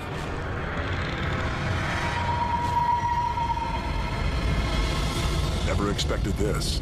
Venus is one angry goddess. The air is noxious, the pressure unbearable. And it's hot, approaching 900 degrees. Stick around and we'd be corroded, suffocated, crushed, and baked.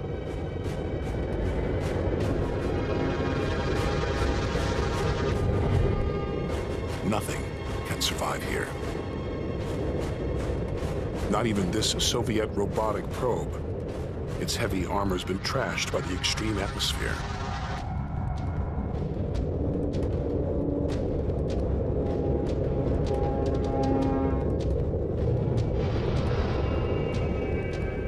So lovely from Earth. Up close, this goddess is hideous.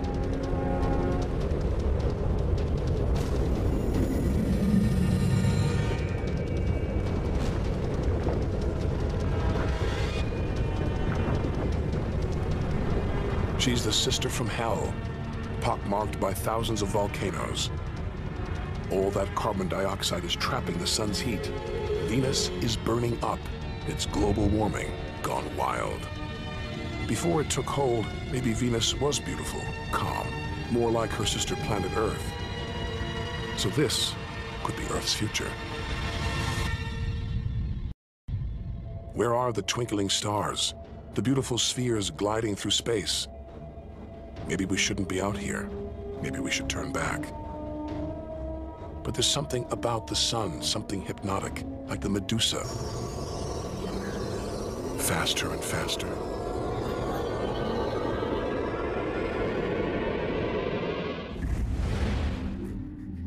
The Andromeda Galaxy, 2.5 million light years away. It's racing through space. Everything blown apart, like shrapnel in an explosion. We're seeing this galaxy as it was when our ape-like ancestors first walked on the African plains.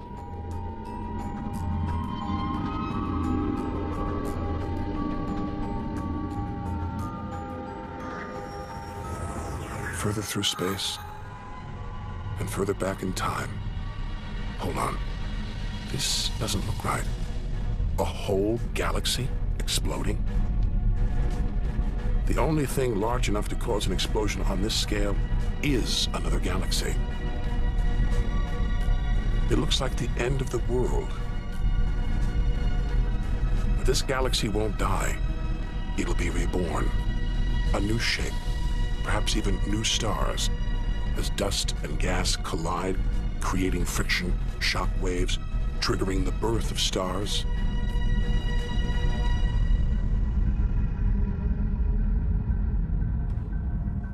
There's order in this chaos, a pattern behind the infinite variety, an endless cycle of birth and death, creation and destruction.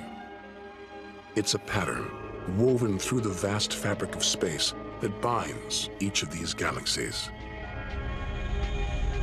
There are billions of galaxies, each with billions, even trillions of stars.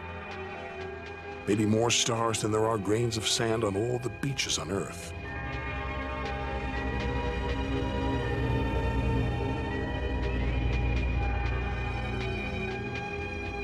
We're finally beginning to see the big picture. And it's grander than we ever imagined. This galaxy, the huge Pinwheel Galaxy, is so far from Earth that if we send a message home now, it will take 27 million years to get there. Who knows whether our species, our planet, will still be around to receive it.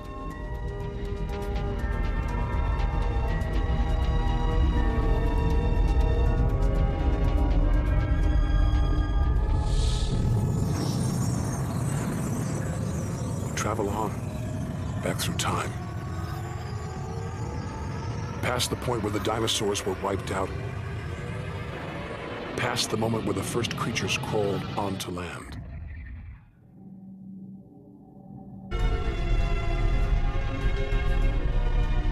But this beauty is a beast.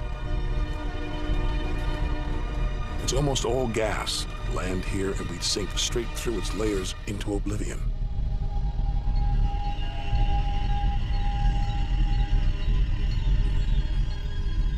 And Jupiter's good looks, product of ferocious violence.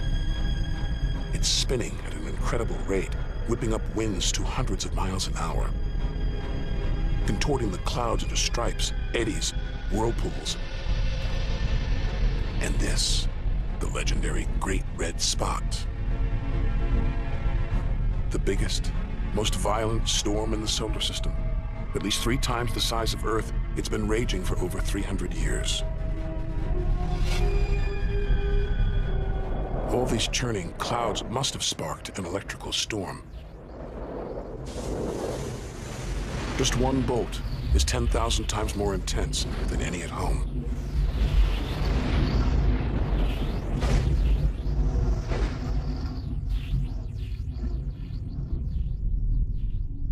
Looks like the safest place to see Jupiter is from a distance. Up there at the poles, those dancing lights, they're like the auroras back home. But the Geiger counter is going wild. Even these are deadly, generated by lethal radiation.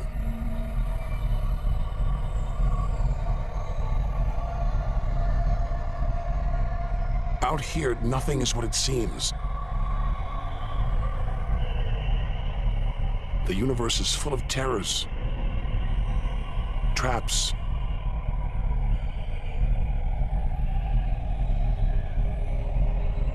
Maybe this is a safe haven, the multicolored moon Io.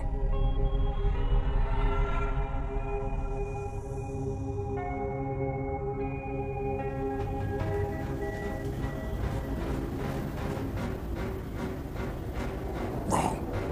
Very wrong. Those brilliant colors are molten rock, volcanoes, spewing lava.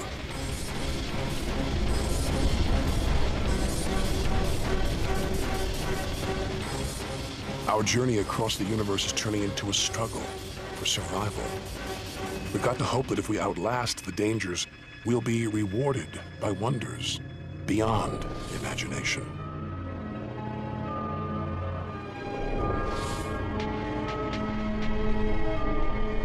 "400 million miles from Earth. Flying a commercial airliner here would take nearly a century. What a weeds. Discoveries so new nobody can agree what to call them. Plutinos, ice dwarfs, cubewanos. Our solar system is far more chaotic and strange than we had imagined. Now we're 8 billion miles from home. The most distant thing ever seen that orbits the sun. Another small, icy world, Sedna, discovered in 2003. Its orbit takes 10,000 years to complete.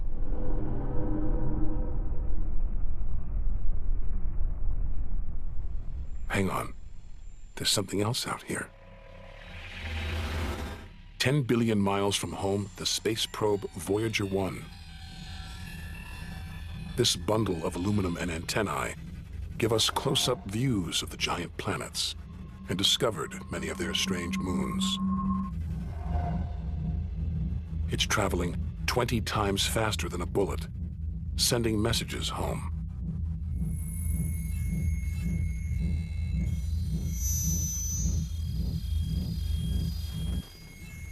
That gold plaque, it's a kind of intergalactic message in a bottle. A greeting recorded in different languages.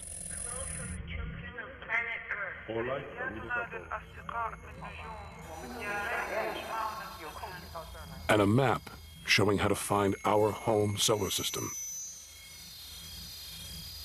The great physicist Stephen Hawking thinks it was a mistake to roll out the welcome mat.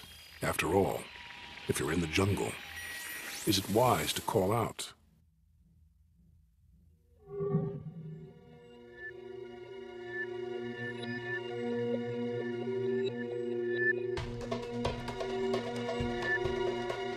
These comets look like the ones we saw earlier.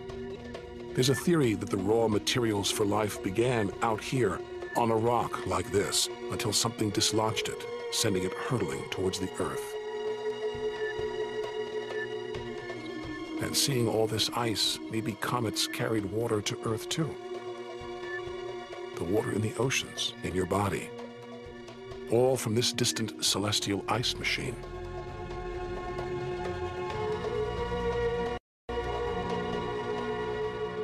We're 5 million, that's 5 trillion miles from home. But this is still only a baby step. Ahead, trillions of miles, billions of stars. Time to stop looking back and start looking ahead. To step out into the big, wide universe.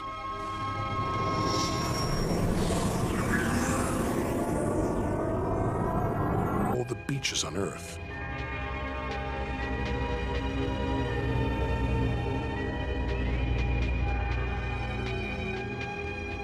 We're finally beginning to see the big picture. And it's grander than we ever imagined. This galaxy, the huge Pinwheel Galaxy, is so far from Earth that if we send a message home now, it will take 27 million years to get there. Who knows whether our species, our planet, will still be around to receive it?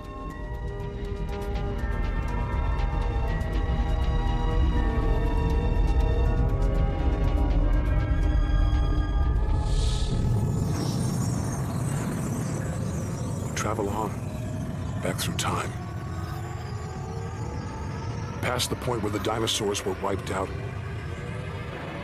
Past the moment where the first creatures crawled onto land.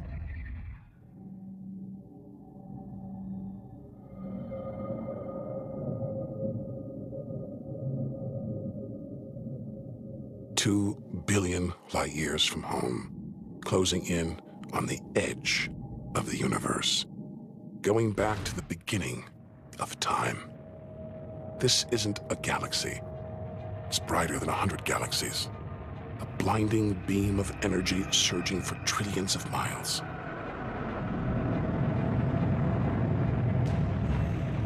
Something this big, this bright, must be incredibly powerful. Experience tells us, out here, power equals danger. It looks like a quasar, the deadliest thing in the universe. Our journey could be over.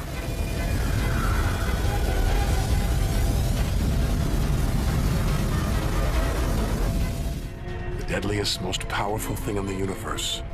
A quasar. A swirling cauldron of superheated gas.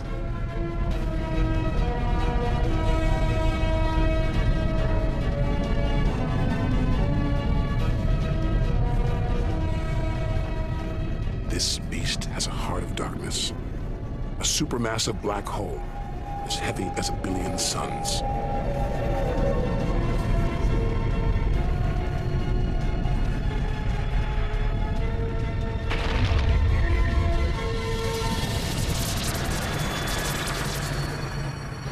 It's ripping apart whole stars, devouring them, until they're nothing, lost forever from the visible universe.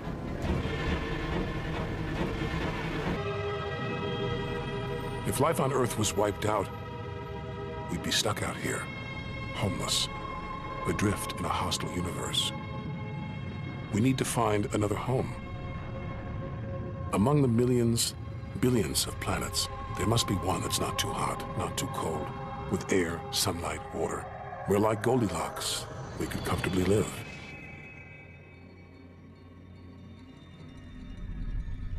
The Red Planet. Unmistakably, Mars.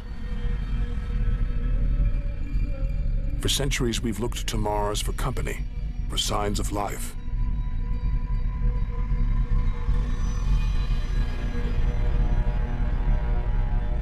Could there be extraterrestrial life here?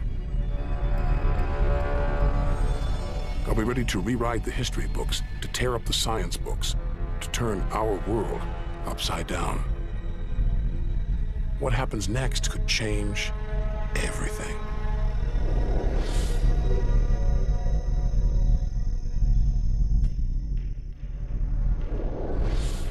Mars is the planet that most captures our imagination. Think of B-movies, sci-fi comics. What follows? Martians. It's all just fiction, right? But what if there really is something here? Hard to imagine, though. Up close, this is a dead planet. The activity that makes the Earth livable shut down millions of years ago here. Red and dead. Mars is a giant fossil.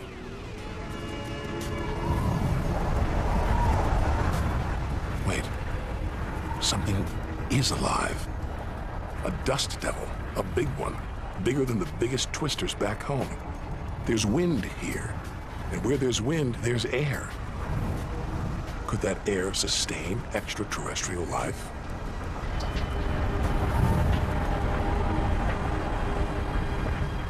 It's too thin for us to breathe. And there's no ozone layer.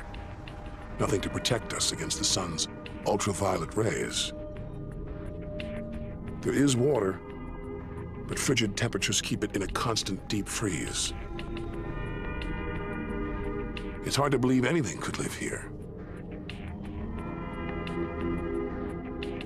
Back on Earth, there are creatures that survive in extreme cold, heat, even in the deepest ocean trenches. It's as though life is a virus. It adapts, spreads. Maybe that's what we're doing right now, carrying the virus of life across the universe. Even in the most... This is getting scary. It's like being inside a giant video game.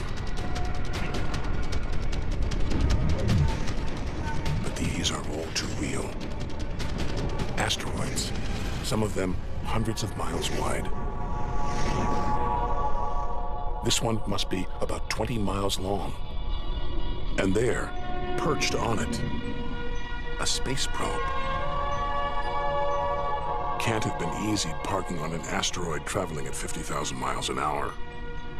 It's a lot of effort just to investigate some rubble. Rubble that regularly collides, breaks up, and rains down on Earth as meteorites. Our ancestors saw shooting stars as magical omens, and they were right. Rubble like this came together to make the planets, including our own. Pretty magical. By dating the meteorites found on Earth, we can tell the planets were born 4.6 billion years ago. These are the birth certificates of our solar system. For some reason, these rocks didn't form into a planet. Something must have stopped them. Something powerful.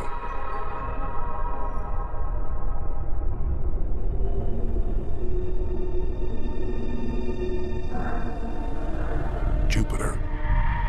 What a monster. At least 1,000 times bigger than Earth, so vast you could fit all the other planets inside it. Something this massive dominates its neighbors. Its gravity is pulling the asteroids apart.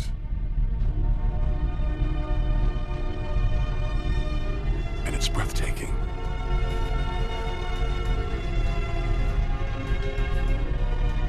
But this beauty is a beast. It's almost all gas.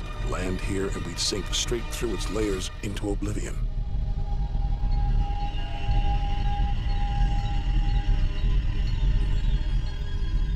And Jupiter's good looks, product of ferocious violence. It's spinning at an incredible rate, whipping up winds to hundreds of miles an hour, contorting the clouds into stripes, eddies, whirlpools. And this, the legendary Great Red Spot. The biggest, most violent storm in the solar system. At least 3 times the size of Earth, it's been raging for over 300 years. All these churning clouds.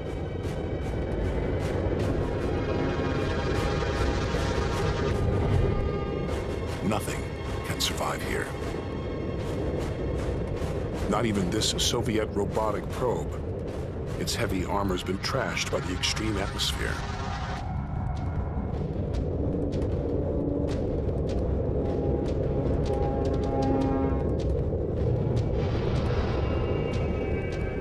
So lovely from Earth, up close, this goddess is hideous.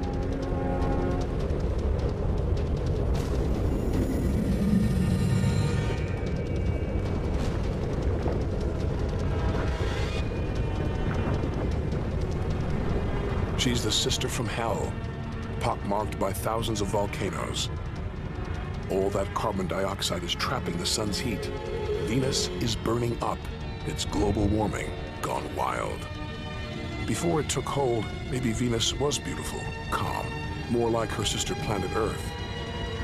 So this could be Earth's future. Where are the twinkling stars, the beautiful spheres gliding through space? Maybe we shouldn't be out here. Maybe we should turn back.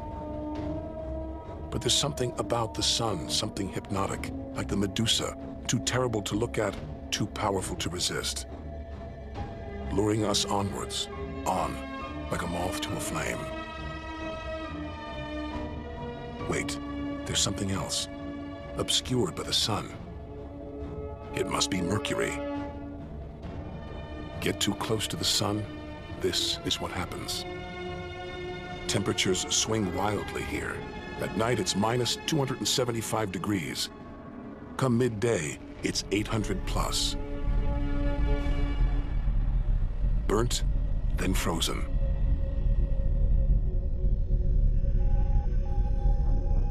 The Messenger space probe is telling us something strange. For its size, Mercury has a powerful gravitational pull.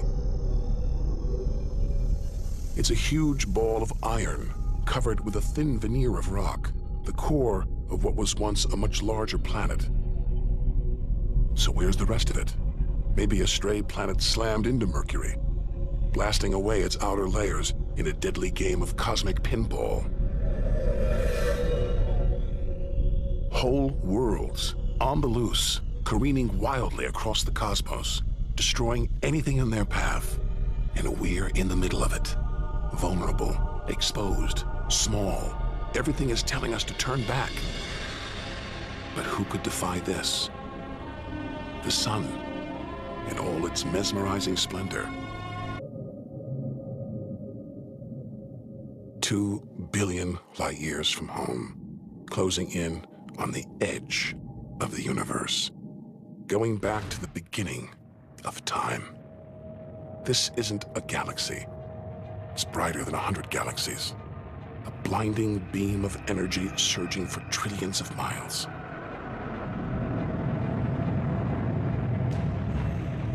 Something this big, this bright, must be incredibly powerful. Experience tells us, out here, power equals danger. It looks like a quasar, the deadliest thing in the universe. Our journey could be over.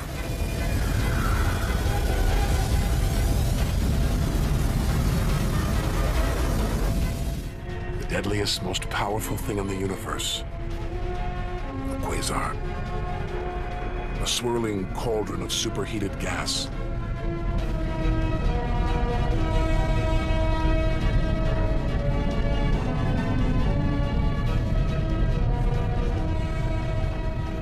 This beast has a heart of darkness. A supermassive black hole, as heavy as 1 billion suns.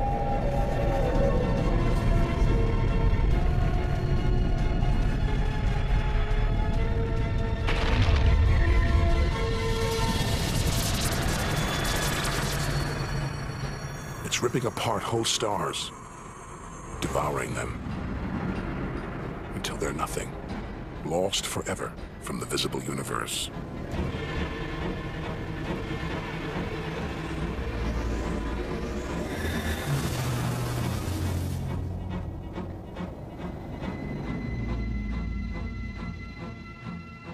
We think, we hope, we pray we've seen the worst the universe can throw at us, but no one can know what lies ahead.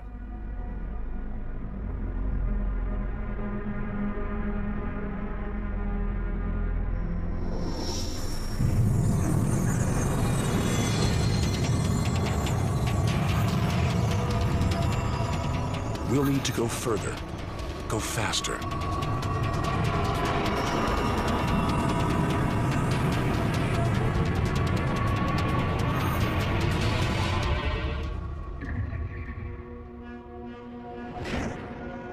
$8 billion light years from home, more galaxies.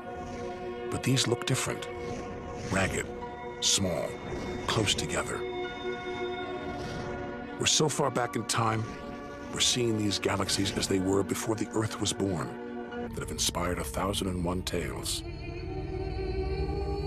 The Seven Sisters, the daughters of the ancient Greek god Atlas, transformed into stars to comfort their father as he held the heavens on his shoulders.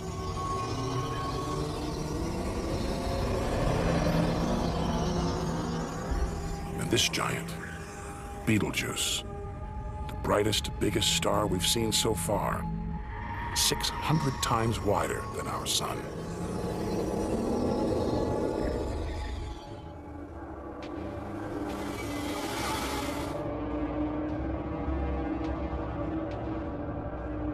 But this, it's not a star, not a planet, not like anything we've seen.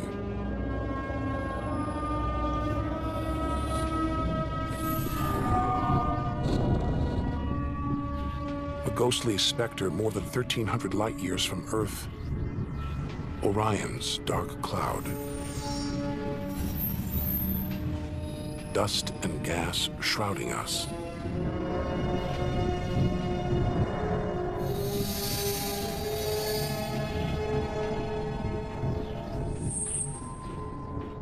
There, deep inside, a light, pulling the dust and gas towards it, heating up, merging into a ball of burning hot gas.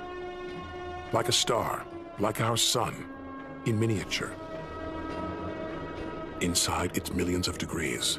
So hot it's beginning to trigger nuclear reactions, the kind that keep our sun shining, making energy, radiation, light. A star is being born.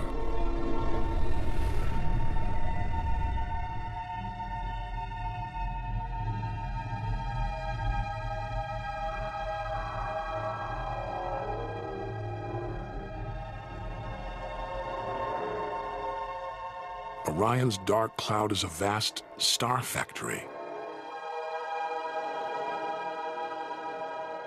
We're witnessing the birth of the future universe.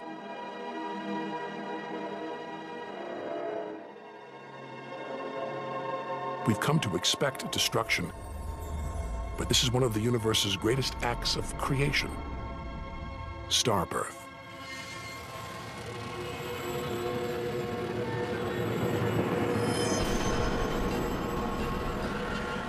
This doesn't look right.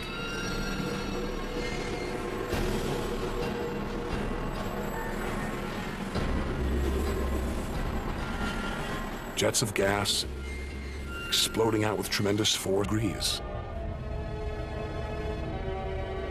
Can't imagine how hot the core is. Could be tens of millions of degrees.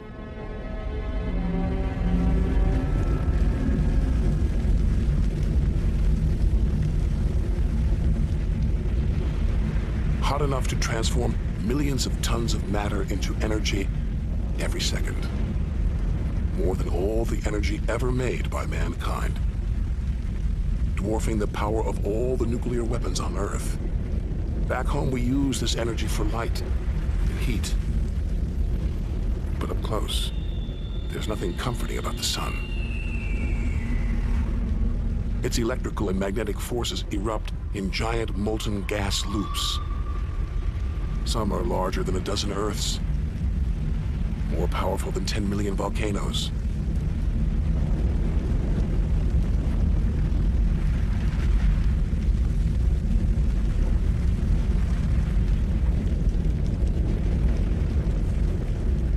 And when they burst through, they expose cooler layers below, making sunspots. Fraction cooler than their surroundings. Sunspots look black, but they're hotter than anything on Earth. And massive. Up to 20 times the size of Earth.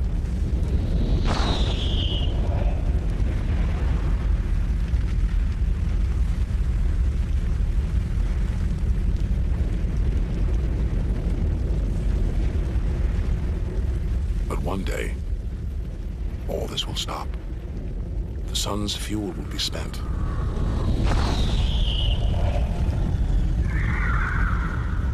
And when it dies, the Earth will follow. This God creates life, destroys it, and demands we keep our distance.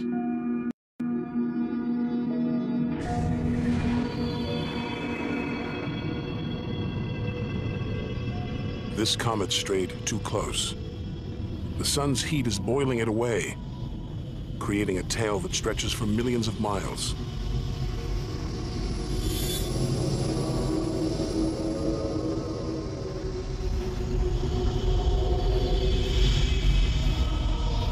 freezing it here.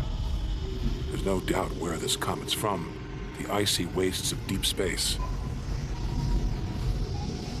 But all this steam, geysers and dust, it's the sun again, melting the comet's frozen heart. Strange. A kind of vast, dirty snowball, covered in grimy tar,